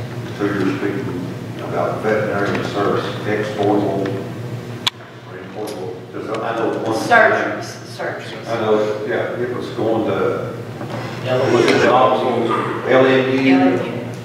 And so those relationships that you referred to, the relationships such as that was. LMU's one of them. We are at Asheville for another one, but when you take 20 animals at a time in that van, you're saving substantially money every time that you take a trip. So are we spaying neuters before they're even adopted? Is that something that's going to cost, wait until they actually adopt it and then send them to a vet? If they are under 6 months of age, you get a spay or neuter contract. If they are over 6 months of age, we do everything we can to make sure they're spayed or neutered outside of here. We had the feral cat seminar here. Since then, we have people who have donated money to Friends of the Shelter, and we have educated people on those feral cats. And honestly, the people that we've educated, they are willing to try. Take them, they take them. Yeah, I was surprised that what they were spending out of their personal pockets with spaying. But you know, people are willing to listen if you will take the time to educate them on how to get that animal fixed, even if it is feral.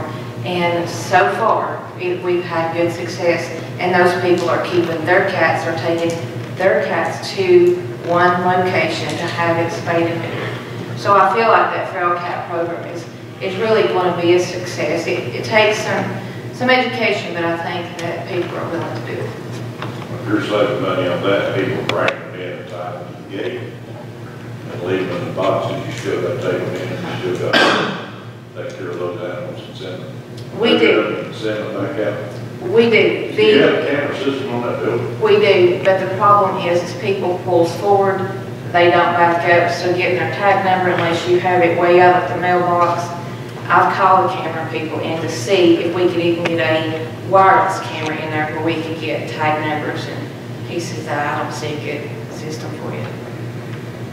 I want to point out when you take these animals to LMU or whatever, you have to take 2 employees, right? To be real honest with you, we have trained, okay. So when it was with previous administration, if you're talking about the dog that we lost before, because. No, I just mean, while they're gone, that means you're short. Correct. At the shelter. It's So 4 that's hours. For part-time. It's at least 4 hours every time you go to LMU. It's about 3.5 when you go to Asheville. I mean, we're saving money on medical, but instead of training on those employees there. Correct. We have reworked our schedule to either Mondays or Fridays for pickup. If you go to Asheville, you pick up the following day. If you go to LMU, you drop off on a Monday and you pick up on a Friday. It is substantial savings. We do have a medical care manager at the shelter. She worked for a vet for 14 years. Instead of taking every little thing that has an abscess or every little thing that has a cut or an ear that's bleeding and people think it's bleeding to death, she's used to this. She has saved this county tons and tons of money on vet bills.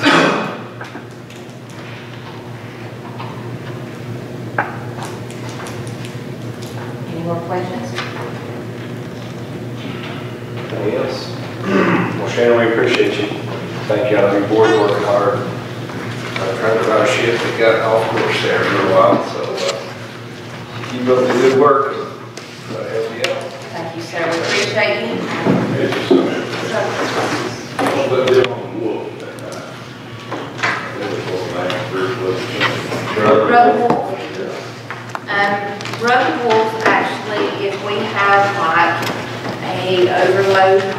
is called Brother Wolf. They're really good to come in if they have space and take whatever. Some of the local shelters have actually called us wanting puppies this year because the puppy season has been short or coming in later this time. And so you'll have different shelters saying, because they reserve in age groups. And so when people come in and there's nothing in this age group, they're like, oh, well, we've got ready to take more animals in. But they want that allotment for, say, 3 months and under. So, and if we can help them out with cats, dogs, we gladly send them that way, as long as we know who they are and where they're going and they are reputable. We do not turn our animals out to just anybody that says, I'm a rescue. Wolf fly out of state. You know, they're in different states. They do have a couple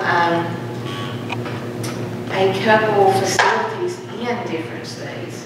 They're like here, the different states. Every time that they have came and got our animals, they have came in a car or van and picked them up. We've not flown animals anywhere. And when we do that, we have to have a doctor actually fills out a form for them to travel out of state. Any more questions? Thank you, Sheriff. Thank you.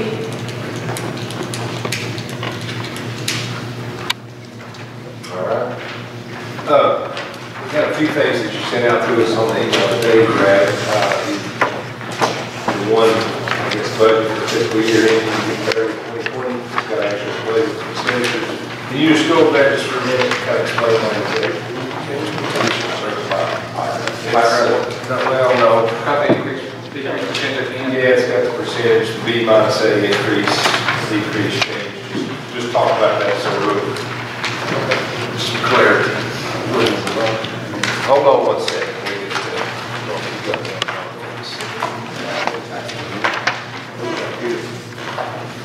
Unless it's spread.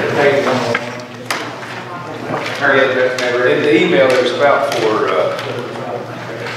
documents there. Yeah, I think so. I think I was saying. Comparison of estimated revenues and expenditures.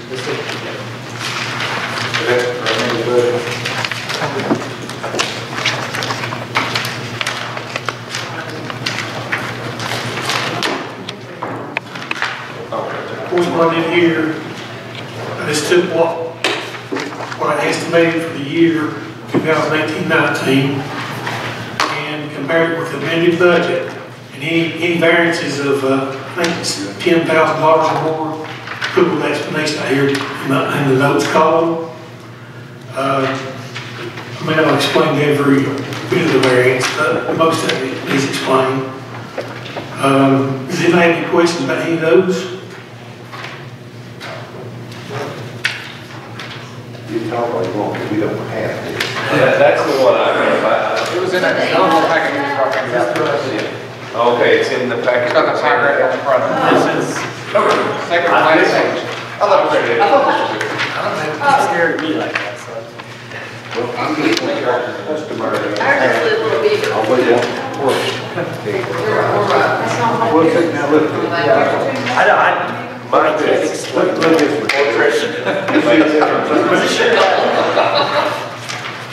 I'm gonna write that.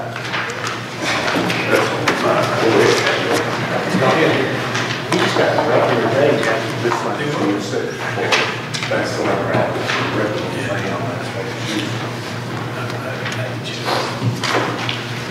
That page wasn't included in the package, yeah, that was mine. For the dog. The only one has this. It's a paper. Surely not. I mean, I'm gonna, on my email. Okay, yeah, I mean, I read all of it. Yeah, I know, well, like the sheriff in the jail, it's got, you know, You're talking about actual budget expenditure, we were at the variance. yeah. I mean, there's the sheriff's, it's minus 278, 978, change 5.5%, building improvements 80,000, LE equipment 149K, vehicles. I mean, that's kind of what I was, just kind of get some clarity of what that was, or what we're talking about there. Nothing lost if you put in, Brad, is stuff that we've done budget limits on, like liability insurances and tax relief that we had budgeted in this year, correct? Right. Must be the correct amounts.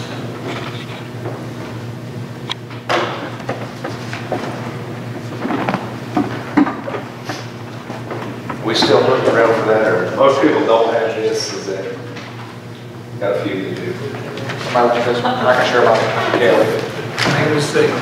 Still doing that. Yeah, it's,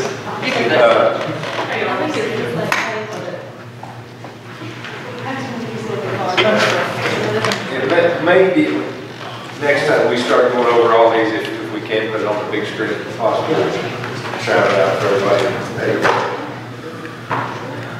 Please. Yes, if you're going to, just keep in mind, we approved on the floor, and you're going to have a workshop session the week prior to coming on the main floor for the main June meeting. So we've got to keep in mind when we're working on the budget thing that we have it all laid out for our commissioners. Won't be no fun. If you wait in, you got one finger in your mouth and one somewhere else, waiting for the whistle to blow. You guys get the message? Yes, Mr. Brown. Quick question, and this was brought to me, or brought up to me, was during the last Full County Commission meeting, we talked about having that workshop. It was mentioned during the conversation of having that workshop that was going to be a paid workshop. It is. We pay a minimum stake. It was also brought up to me that in order for that to be done, when I talked to the clerk's office, is that we would actually have to have a motion to actually have that done. It was a motion. It was in the motion to be paid at a minimum stake. This gentleman here made the motion. Now, how it was perceived by our clerks, we will verify that. So it was recorded with the, it was recorded as a paid workshop, however, the rate of pay was not, I can tell you, that's why I was. I didn't hear Brad say either. $9. Yeah, it should be in the recording as well. No, like I said, it was recorded by the clerk as it being a paid workshop. It just wasn't, I don't know which the rate of pay was. So, just to I remember Brad saying you're going to get paid, so make sure you're here. Yeah, we just, and you know, let the man up, take your hide. If you got a show, you raise the roof on the floor in the June meeting, you may be neuter or spayed yourself. You got a cheaper service. You don't have to worry about it. Lord's got you. It's not cheap, Brett.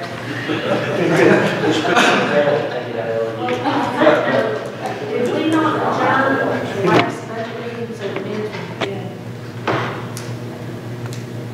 So we really should have started this meeting over again. Yeah, I mean, this would be a new hearing. Right, so Yeah. we need to set it paper out. Oh, okay, yes, sure. So we're saying, because we had to adjourn in order to get the minutes put forward. Sign sheet, got a sheet of paper there, Michael. So this is still a hearing, though, right? Not a vote. Yeah. Right, but we had to. But we adjourned. Adjourn, but they had to do the minutes.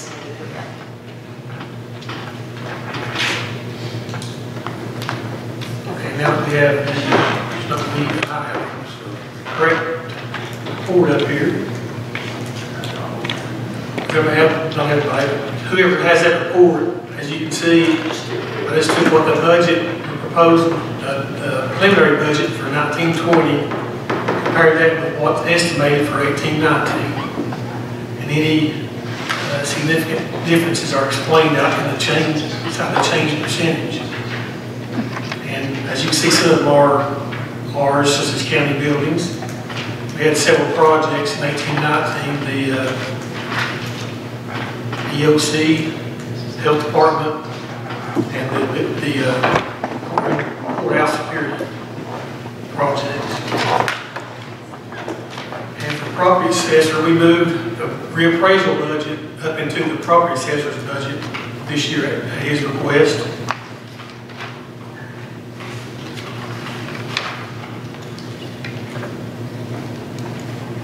And for the sheriff, as you can see, there was a $278,000 decrease.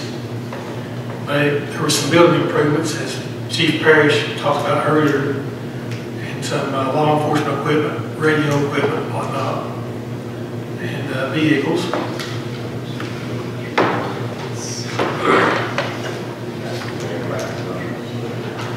We also came into play with additional Title III funds we're allocating this year. $72,000 for rescue squad.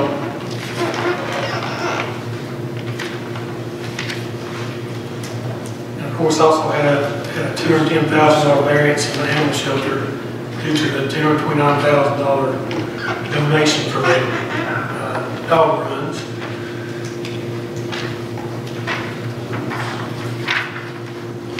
And 911 did request an increase of $79,714 this year.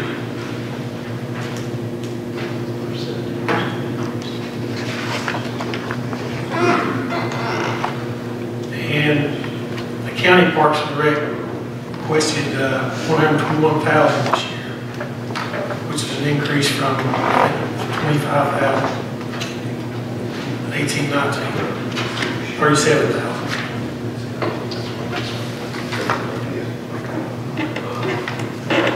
There's a home grant that's already been approved. The work will start in the next fiscal year.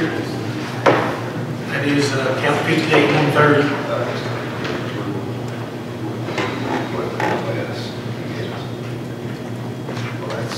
And as it stands now, transfer to the solid waste fund from the general fund will decrease by $65,000 due to increased revenues at the landfill.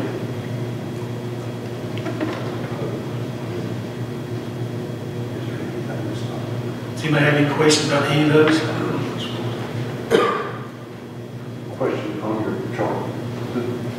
The proposed 1920 budget, the very bottom, About 18.5. the 18.541.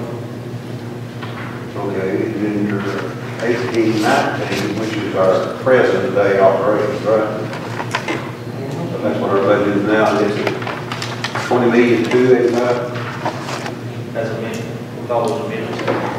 Okay, my point is that we actually, is everything on this, I think it looks like every request that they, I mean, is everything on there?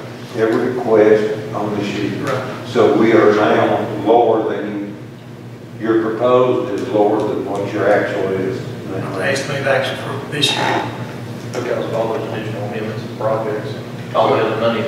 Yeah, we did. There was, what, 90-some thousand? All the grants and everything else. Another one of those. That home grant's 500,000. 16.2 million, I guess is what the prosecutor. Your budget. so that one sheet you sent out, Brad, basically there's estimated revenue versus estimated proposed expenditures. We would have to take $300,000 fund balance and balance. That's the way I read that one sheet. And that comes up with cuts or Without any cuts, I mean, cuts of that's fund balance or And remember, that's what tax relief from the office has with different, Rates. some have 5, some have 8.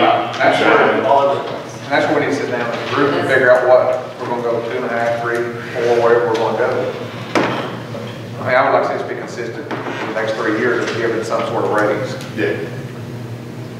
Shoot 5% this year and nothing next year. I'd rather see 2.5, 3 every Well, year. I think the employees would too, as well, as to see it consistently going up. I think that's kind of what it's for. Here's more for you. Financial management group has the main office now since the insurance worker is out of the way. Either back up, kill the folks. I'm sorry. We have for the past 3 months discussed some of the fine points that we're going to come up with a scale where based on your salary versus years of service, where the county commission can assess the blocks of every other year, every third year, every year, and then the percentage that we want to award them for those years of service. That's what we're working on. It's going to be hard and curious. Things that we have run into at the present time, you have 2 services that has their own already structured in their budget. And it's look to see whether we can come up with one that suits all, or do we go to the services and say, here, give me your 20-year plan, set your scale to your people, and then we adopt each one of those individuals to services. There's still a lot of questions and answers, but that's one of our main needs right now. Right, Ms. Holder, that's it. That would be, are you looking at that as inclusive with your COLA? Or are you looking at it as exclusive? It has nothing to do with code. This is what. I see that's what, the stigma in the air of often the county commissioners is, you know, well, we're gonna give you a 2%. Everybody says it's cosmetic. But what about our wages? Oh, them are your wages. They're totally different. I myself think that you expect raise increases on wages either every year or every annual year or maybe 15 months, whatever. You've got to come up with that money somewhere. Well, oftentimes you will see in the charts that I have seen come from EDSU, the state, a couple that come from our own government, and with the federal government, is that everybody will get a raise up here. Or you come in every year, you want to get 2% this year, 2% next year, 2% next year, you start adding it up. You're going to find out that you're paying more by that way than if you just put it in increments, and your employee knows it, they know what's coming from. You know as a budget committee, when you walk in day one, exactly what the pay raise is going to be for that district, and it's not the total amount for the total county. Now, there may be some disadvantages of it. We hadn't accumulated all of it yet, but. I've just got a question. If we implement something like that, but once again, it's still up to the individual office holder to disperse that and make that decision. I mean, if we can't tell the office holder, this person gets this amount of money for being here this amount of years, how's that enforced? I mean, I know it's. That may be something that Ms. Woodbury, that, you know, we hadn't crossed that bridge yet. There's things I know more about, the solar says, well, does that affect what we start our employee out as when they come in? We have nothing to do with hiring and firing. It's out of our authority. I'm sure from the question line that you gave, I'm sure that there's an operation rule or something there to clarify that. We don't have that yet. We're not that far. But we're going to try to get it done within the next 3 to 4 months, or we'll be able to sift through it, get the problems out of it, to where it may be set for your next budget year. Give everybody enough time to look it over. Get back on help. If you've got any ideas, we'll fire them to us. I know ETSU, they offer upgrade from this time of the they offer $100 a year for every year you've been there. I know my wife works there, she gets $100 every year. Right. So like this, increase should have $1,000 in October for. That's correct. It's up to a maximum amount it actually caps. Which, speaking of raises, Brad did provide you guys that big pamphlet with the pie graph. The very last page does tell raises. 1, 1.5, 2, 2.5, 3, 2.5, 4, 4.5. These numbers come from calculating what the actual salaries are for 18-19, the estimated salary. And I went back through and was trying to do a calculation as far as how much raises were in the budget already, but there's so many different methods that have been used to make it impossible. Some of the raises are on what's budgeted last year. Some of the raises are based on what estimated actually spent, and some of the raises are just, I'm not sure what they came from. They were 0%, 8%. I didn't have to read into how much the rate percent increase or. Should we not have said what raise will be uniform throughout the county? Period. Well, I thought that's what Ms. Color, Ms. Color mentioned 2.5%. In her original motion, it was 2.5%. That was throughout the budget. They start 2.5%. And you had some of them following along with that, others have kind of got off and kind of put their own in, so. If they come in other than that 2.5%, send them out the door and say, you get it right, here's what the rule is. I mean, it's a nightmare because you can't keep up with it. Yeah. Well, I think that's a lot of what you get with your office holders is, you know, if I'm gonna ask for a raise, I ask for a raise. Right. Now, I also agree with you, right, that, you know, we ask for 2.5%, but Do they tend to forget it's mightier than the sword? no, absolutely. No. But the ad machine where the money comes from, now you can get bullish all you want. Well, I think that can kind of help morale in their offices when they say, hey, they said 2.5, but hey, we'll go back for you and say, well, we want 4% for Well, us. if you go to the budget, you need the extra, but for the county, that's what we're going to provide that service. You've got to have some guidelines and say, what you put in here for you. 2.5%. Yeah, but we never came, I don't think, before the budget time, when we talked to these offices and said, hey, we're looking at 2.5%, don't budget anything more or less than that. Did you? I mean, we never set that, you know, clear to any offices, I don't think, so. In a general business perspective, the way that it's normal, the way it's handled where I work at is every year you get an X amount. And then it's based on performance on who gets more than that, but by getting more than that, you have the lower end performers that are getting less. So you kind of balances out to where it is a flat 3.5%. And they can say, okay, you've been here, and I guess in the case of the county employees, I don't know what performance management or anything that they've got, they can base it off of seniority or whatever to say, you know, the top end is going to get 4% and the low end is going to get, you know, 1 or 2% or whatever. Yeah.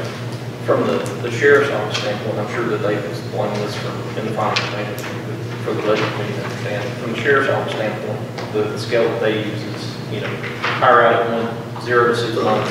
6 months you're there, you get a retainer. You get basically a retainer, that's what it is, but it's a raise. So, you know, from 6 months to a year, at the year mark, you get another raise, you know, and that's to keep people there. And then, you know, you go from that 1 year, you go 1 to 3, 3 to 5, 5 to 7, 7 to 11, wherever. That goes up to 20 years. Yeah. And then you know, that's your captain. So you're put in each, you know, you're a deputy or a jailer or you're a patrol or, you know, a sergeant or whatever. You're put in your different steps. And then you know, at the 1 year mark, this is where I'm going to make it. At the 3 year mark, this is where I'm going to step up. And then on top of that, from a cost of living standpoint, the county comes into the cost of living increase, okay? That affects everybody the same. You do a 2.5% cost of living increase, then you raise your steps up, you're 2.5%. So that everybody scales based on what their scale is, and that's in relation to the time that you spend, you know, being, in fact, being loyal to the county and working. And then, of course, as your job duties differentiate, you know, you've always got those additional steps that you end up jumping into because your job time changes.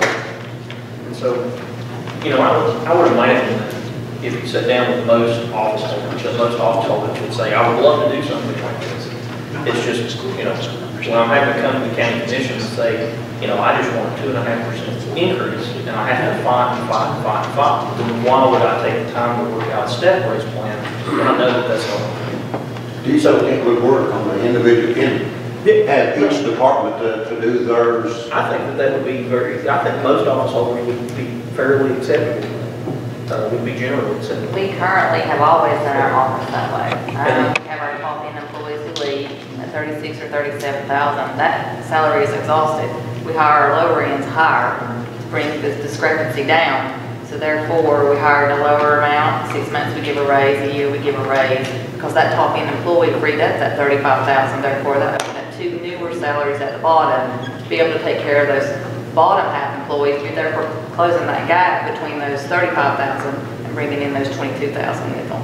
So our office is pretty much a tight-knit salary group just because we have budgeted and rearranged and worked those numbers. And when Johnny first took office, we did step raises for several years and capped out at 10-year employee at $1,000. It was $100 a year. But then we started having employees stay, and we finally lost our higher end employees. We have 2 more retiring this year at a $35,000 salary, which will clear that up and we'll swing them back down, and which will cap them back together. That's currently how we do our budget, which it really should be, the office holders should be doing that with their budgets. When your top end employees leave, you should hire your lower end employees and maybe give some of your others more board to bring them in closer, to where you're also rewarding, but yet not starting someone in at $18,000 a year, maybe $22,000 a year. But also you don't have that full raise every year based on the county commission. It's there. It's money within the budget that should be managed and can be doing a full circle around. You're already accounting for that Yeah. step when you present the budget, and that's how the sheriff's office is. That's how we do it. You're already accounting for, that captain that's been there for whatever amount of years to take that next step if there is one. Well, see, the next is all this, we can't get that worked out. Of course, of course, the school board, they invested in a firm that came in, I think, for their paraprofessionals to do a classification evaluation and send it for them. I have heard about Dr. Ward just how effective that is. The next thing would be a classification of all our employees.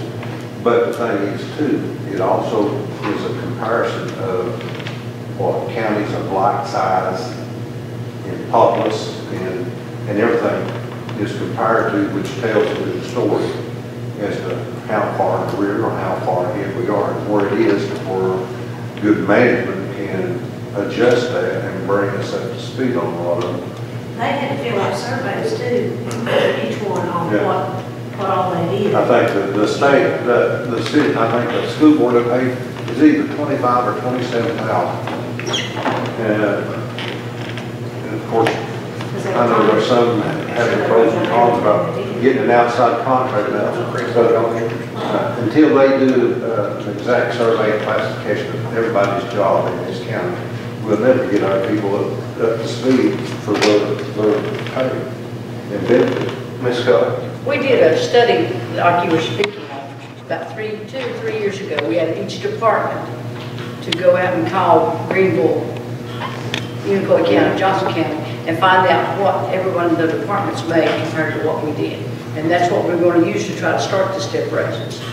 But then it got very cumbersome in trying to spread it out. But we did do that. We had them call around the different areas that were populous like us. So they may still have the information, I don't know.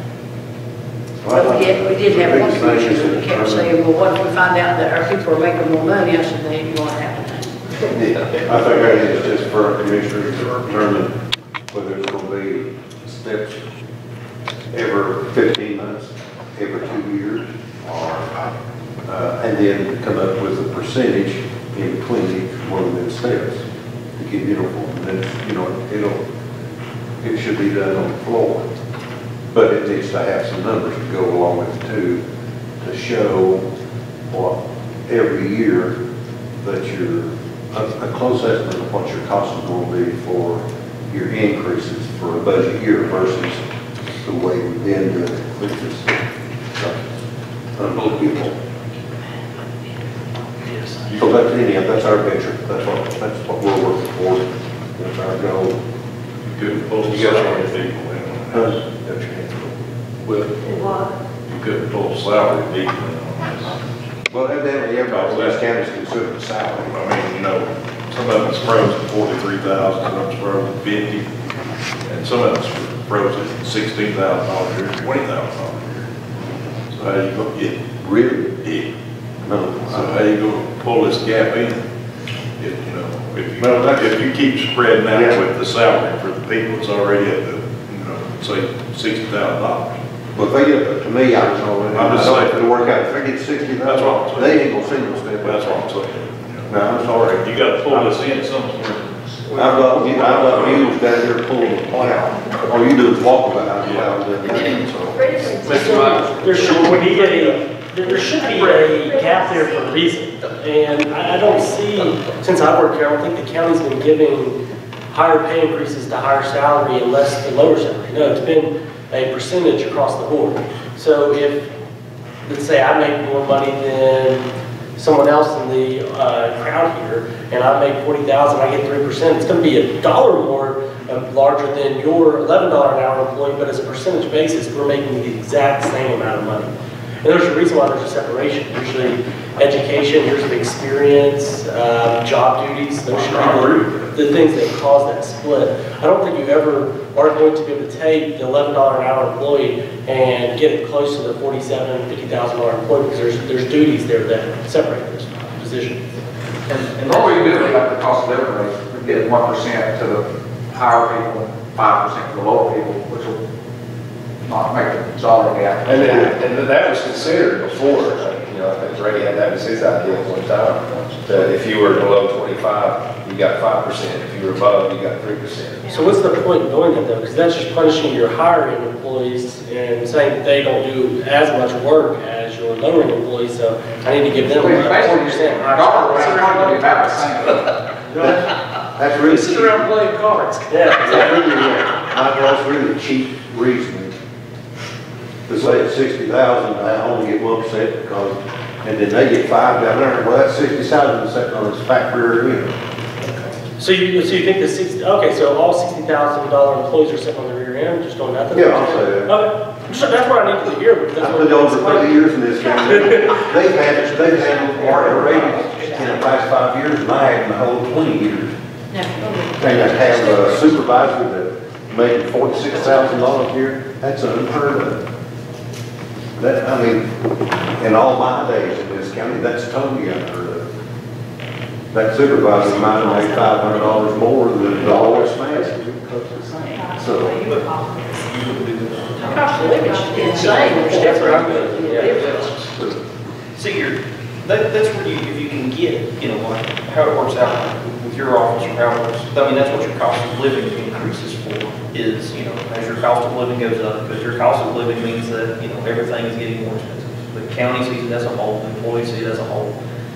So as you are sliding on your scale as an individual within your department, based on whatever you do, then you are also sliding as the county, because the nature of things. Now, eventually, like I said, you can do that 5% thing, the 5% will be the inverse triangle, the inverse pyramid, however you want to call it, or pyramid, however you want to call it, depending on doing your ratings. But that wouldn't be something that you could necessarily do, 5, 10, 15, 20 years in a row, because you would invert eventually. It's one thing to bring everybody closer together and then scale along as a group. It's a whole other thing to. But it's one thing to walk have to everything sustain that. everything You around. have to Right. sustain that every year. The separation we cannot sustain because once we quit losing those high-end employees, we cannot sustain to continue those. We were able to give those for a few years because we had that to give. We wanted to reward the employees that have been there. But that's also with inside of your Yes, office. inside So of that's the deal. That's where your cap comes. And then your theory is at a 20-30-year cap, if you are able to pay your employees to where they can retire, then they retire out. That frees up, a 20-year, 30-year employee salary, and then that's where you can break down to 3 employees or 2 employees and pay benefits. But that's, there has to be multiple steps. It's not something that we can solve directly at the county level by just saying, hey, we're going to give everybody 5% every year for the next 20 years. It's going to have to be a, hey, office holder, this is a conversation we need to have with you. If you're agreeable, yeah, maybe the first 2-3 years, we bump you up, and then, there may be a year or 2-year gap where we just do a cost of living or something of that nature. But there has to be a plan in place, and it's going to have to, it's all going to depend on your office. That's exactly, like if we do the 2%, the 2% just goes back into the salary line of that office holder budget. It's up to that office holder to disperse that 2% on an honor basis. The office holder is not obligated to do that 2%. That office holder may decide that this person, I'm going to hold on to this 2% until I accumulate another percentage on top of it, and then we're going to give our raises in our office. Those are the type of things, once again, the office holder is complete control of their budget. I mean, what we do at this level, Well, to some extent, they Yeah. are. as far as dispersing the raises once they're, Are the other dispersement, but how they get their money is still at the table. I mean, if they want, if we get down to it, we have to work on a plan and they want to do, start using red minuses till we get their attention. I think most office holders on agreement that No. employees keep raises. Yeah. I think that's consensus across the board that I don't think Good that's office. control. We've got great department heads and office holders. I have a couple comments to make. As far as the general fund goes, if you'll turn to this total sheet of estimated revenues and appropriations.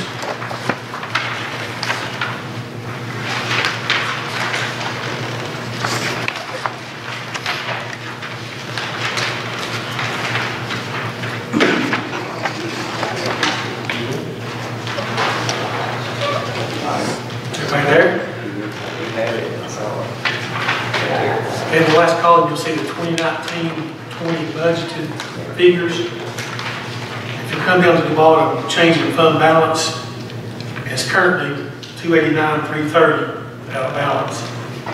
Changed today because the jail changed their estimate for the outside medical care for the inmates. So all in all, I mean, the general fund is in good shape. I mean, especially, that's a fully funded budget, was what's been requested. So, much better than last year. And where that came from, I really took a hard look at all the revenues. And in the past, they had been under budgeted, adjusted those up to a more realistic figure, and did adjust down the sheriff's department and the jail sum to a more realistic amount for their appropriations. And you know, as I said, as it currently stands, 289,330. We're not too far off there. Thank Not you. bad, but- Yes, sir. Well, I mean, we can certainly cut, of course, well, there is room to cut also, which is not included in this, is the outside agencies, which were really some high numbers there, stuff that really jacked up those numbers, so, but certainly, I mean, anything can be cut, any of these budgets you see here that have been presented, there's certainly some cuts that can be made. But then once you get to 2.5, you know, kind of, if that's what we decide to go with, and get that ironed out, you'll see that difference in there too, okay, right. And another thing that we aware of is the general debt service fund. Its estimated revenues exceed the appropriations by about $125,000. So there's some money if you chose to put that in general fund budget. In your half. In the general debt service fund, 51, the estimated revenues for 1920 will exceed the appropriations by about $125,000. For the 1920 budget, is what they're saying. What would be our option? I mean, obviously, we always have the option with the reappropriation of those pennies, but what would be our options as far as debt that we have, that if we decided not to, made our cuts, or we done whatever we needed to, or took a little bit of money or whatever, I mean, what are our options as far as paying down some of our debt? But it is, there's no penalty for early payment. Right. On that. If we get down low enough, and even with the raises, the insurance company lower, we end up, after cuts, we still have a negative, we can potentially lower the tax rate. That's a possibility, I'm sure. I mean, a realistic Oh, well, possibility. we've done that, and I think it was, I don't know, 2012, it was like, I don't know what it was, 257, I mean, it's higher than what we got now, I know that. It's gone now. Well, at the very least, I would kind of say, at the very least, one of the things to work towards is, you know, start making additional payments and some of those additional revenues that come in to pay down our debt. How much current debt do we currently have, or currently running? 17 million, I think. Well, I mean, we're talking about paying off the jail in 2025. We can't pay down any on the jail till 2021. 21. Minus the jail again. Loans, So look at that minus the jail. $3 million, I believe, That's a they pay on realistic loans number. with no penalty. Well, too, you got to consider too, in your school coming in. Yeah. Because I guarantee you, there has to be a building somewhere. Sure, they're not that naive. They are. Of course, we can discuss debt and service, that'll be coming up Monday. We'll talk about all this in detail. Ross? Sir. One question. I'll go back to the comparison of estimated revenues and expenditures with the 2018-19 amended budget that's got here. I think it would be very helpful, Brad, if we had what a third column, at least a third column, to write down or tally what is being asked in the general fund budget this year. Now, is that page 101, I'm sorry? Yes. Yes. Because a lot of us who aren't on the budget committee, maybe some of our fellow commissioners, this sheet's not going to make a lot of sense to them. because they'll want to look to see, well, how much are people asking for this year? How many pennies is that? And what is the variance from previous years? Okay, I think on one of the sheets you passed out to the budget committee, we looked earlier, it does break down in the cost. Not on that. We have 18, 19. Well, that's all we've got to say. I think that's that first Yeah. 20% right there. Yeah, it kind of tells what's been added. This is broken down like that. Yeah. Those are the documents we sent. It's so small.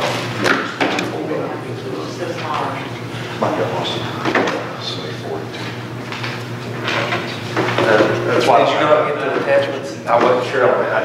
Yeah, it's okay. I double check my emails. It's okay.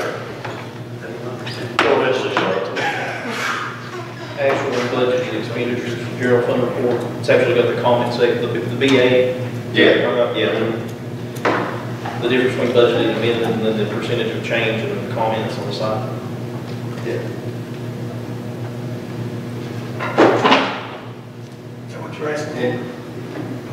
And we can get this out to you. Yeah, I think it would help for those of us that aren't on the budget committee and maybe other commissioners that don't look at budgets every day, what the 2019-2020 request is, how many pennies is that going to be, and how does that vary from what we've asked to do in the past?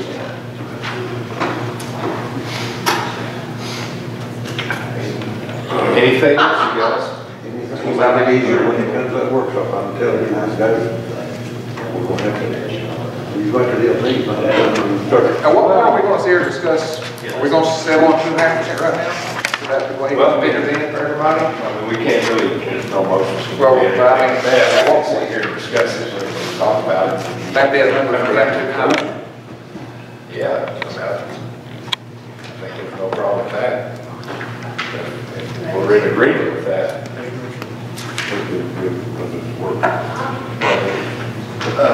Question, Brad, did you include like the payout that we're gonna have to do for, like the estimated payouts we're gonna have to do for the dry hollow project to complete that grant? Did you kind of budget in for the road that Roger's gonna have to basically rebuild and on Riverview Road? Or, because I think that's gonna, I know we got the matching funds, but we're still gonna have to shell out like 92 grand or something like that. This year, Yeah. 18, 19.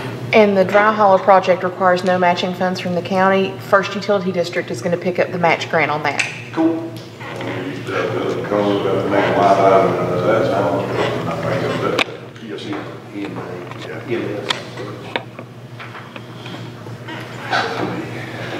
We've already appropriated money for that.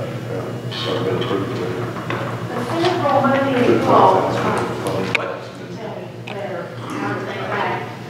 The federal inmates, did we not vote that it doesn't go directly to the sheriff's department? That extra money that we're getting?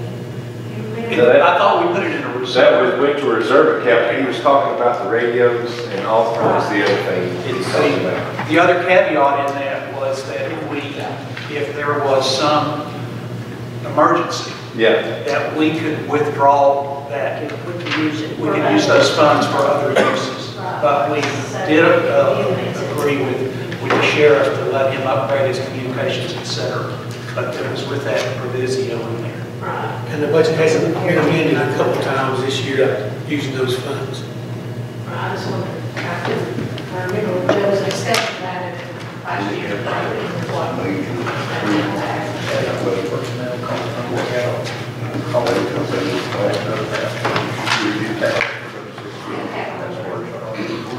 Yes. There's match out there, I think it's awesome. Okay, anything else? You're correct. Yes. I know I've had a couple of questions, but I've had a couple of questions I've read towards me about. Sometimes they see changes in our fund balance, and it's in like short items, that's, reserve accounts, and they're noticing that, in all, that's increasing.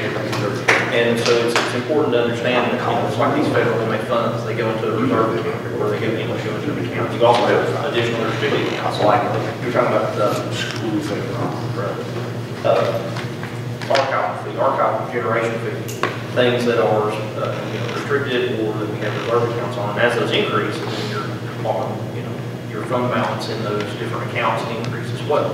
So it's always important to note that, as those increase, it may bring your bottom line up, but that doesn't mean that those are necessarily monies that are available just to dole out to all holders and things like that. So that's just something to be aware of when people ask you questions during this time of budget season. The fund balance is presented on the summary schedules, as the beginning fund balance and the ending fund balance.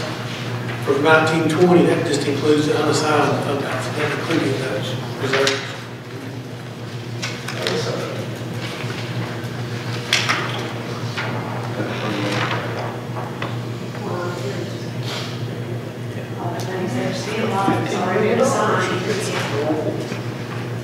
And that's been the questions that I've received, looking at prior years, reports, accounting reports, is your fund balance has increased. It's not necessarily the unassigned, it's the whole fund balance. And then, of course, you have a conversation where you break down that, the unassigned fund balance may have increased, but, you also have these restricted and community accounts that have increased as well.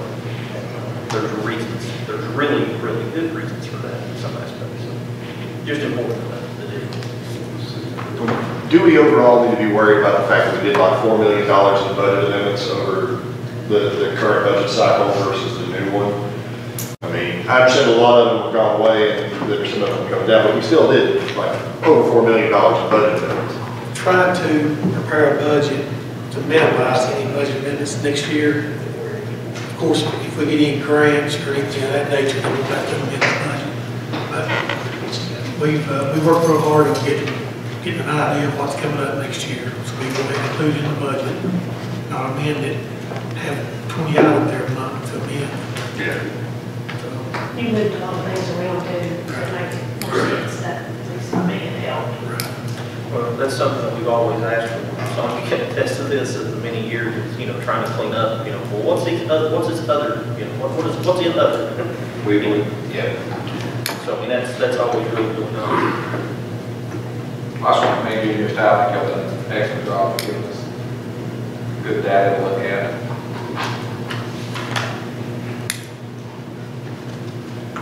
All right, anything else? Last thing, we'll keep it recess. Of course, we got another one coming up Monday night, which will be debt service, highway department, and education. Anything on that, Brad? What that is? It's Monday. It's Monday. 29. Yes.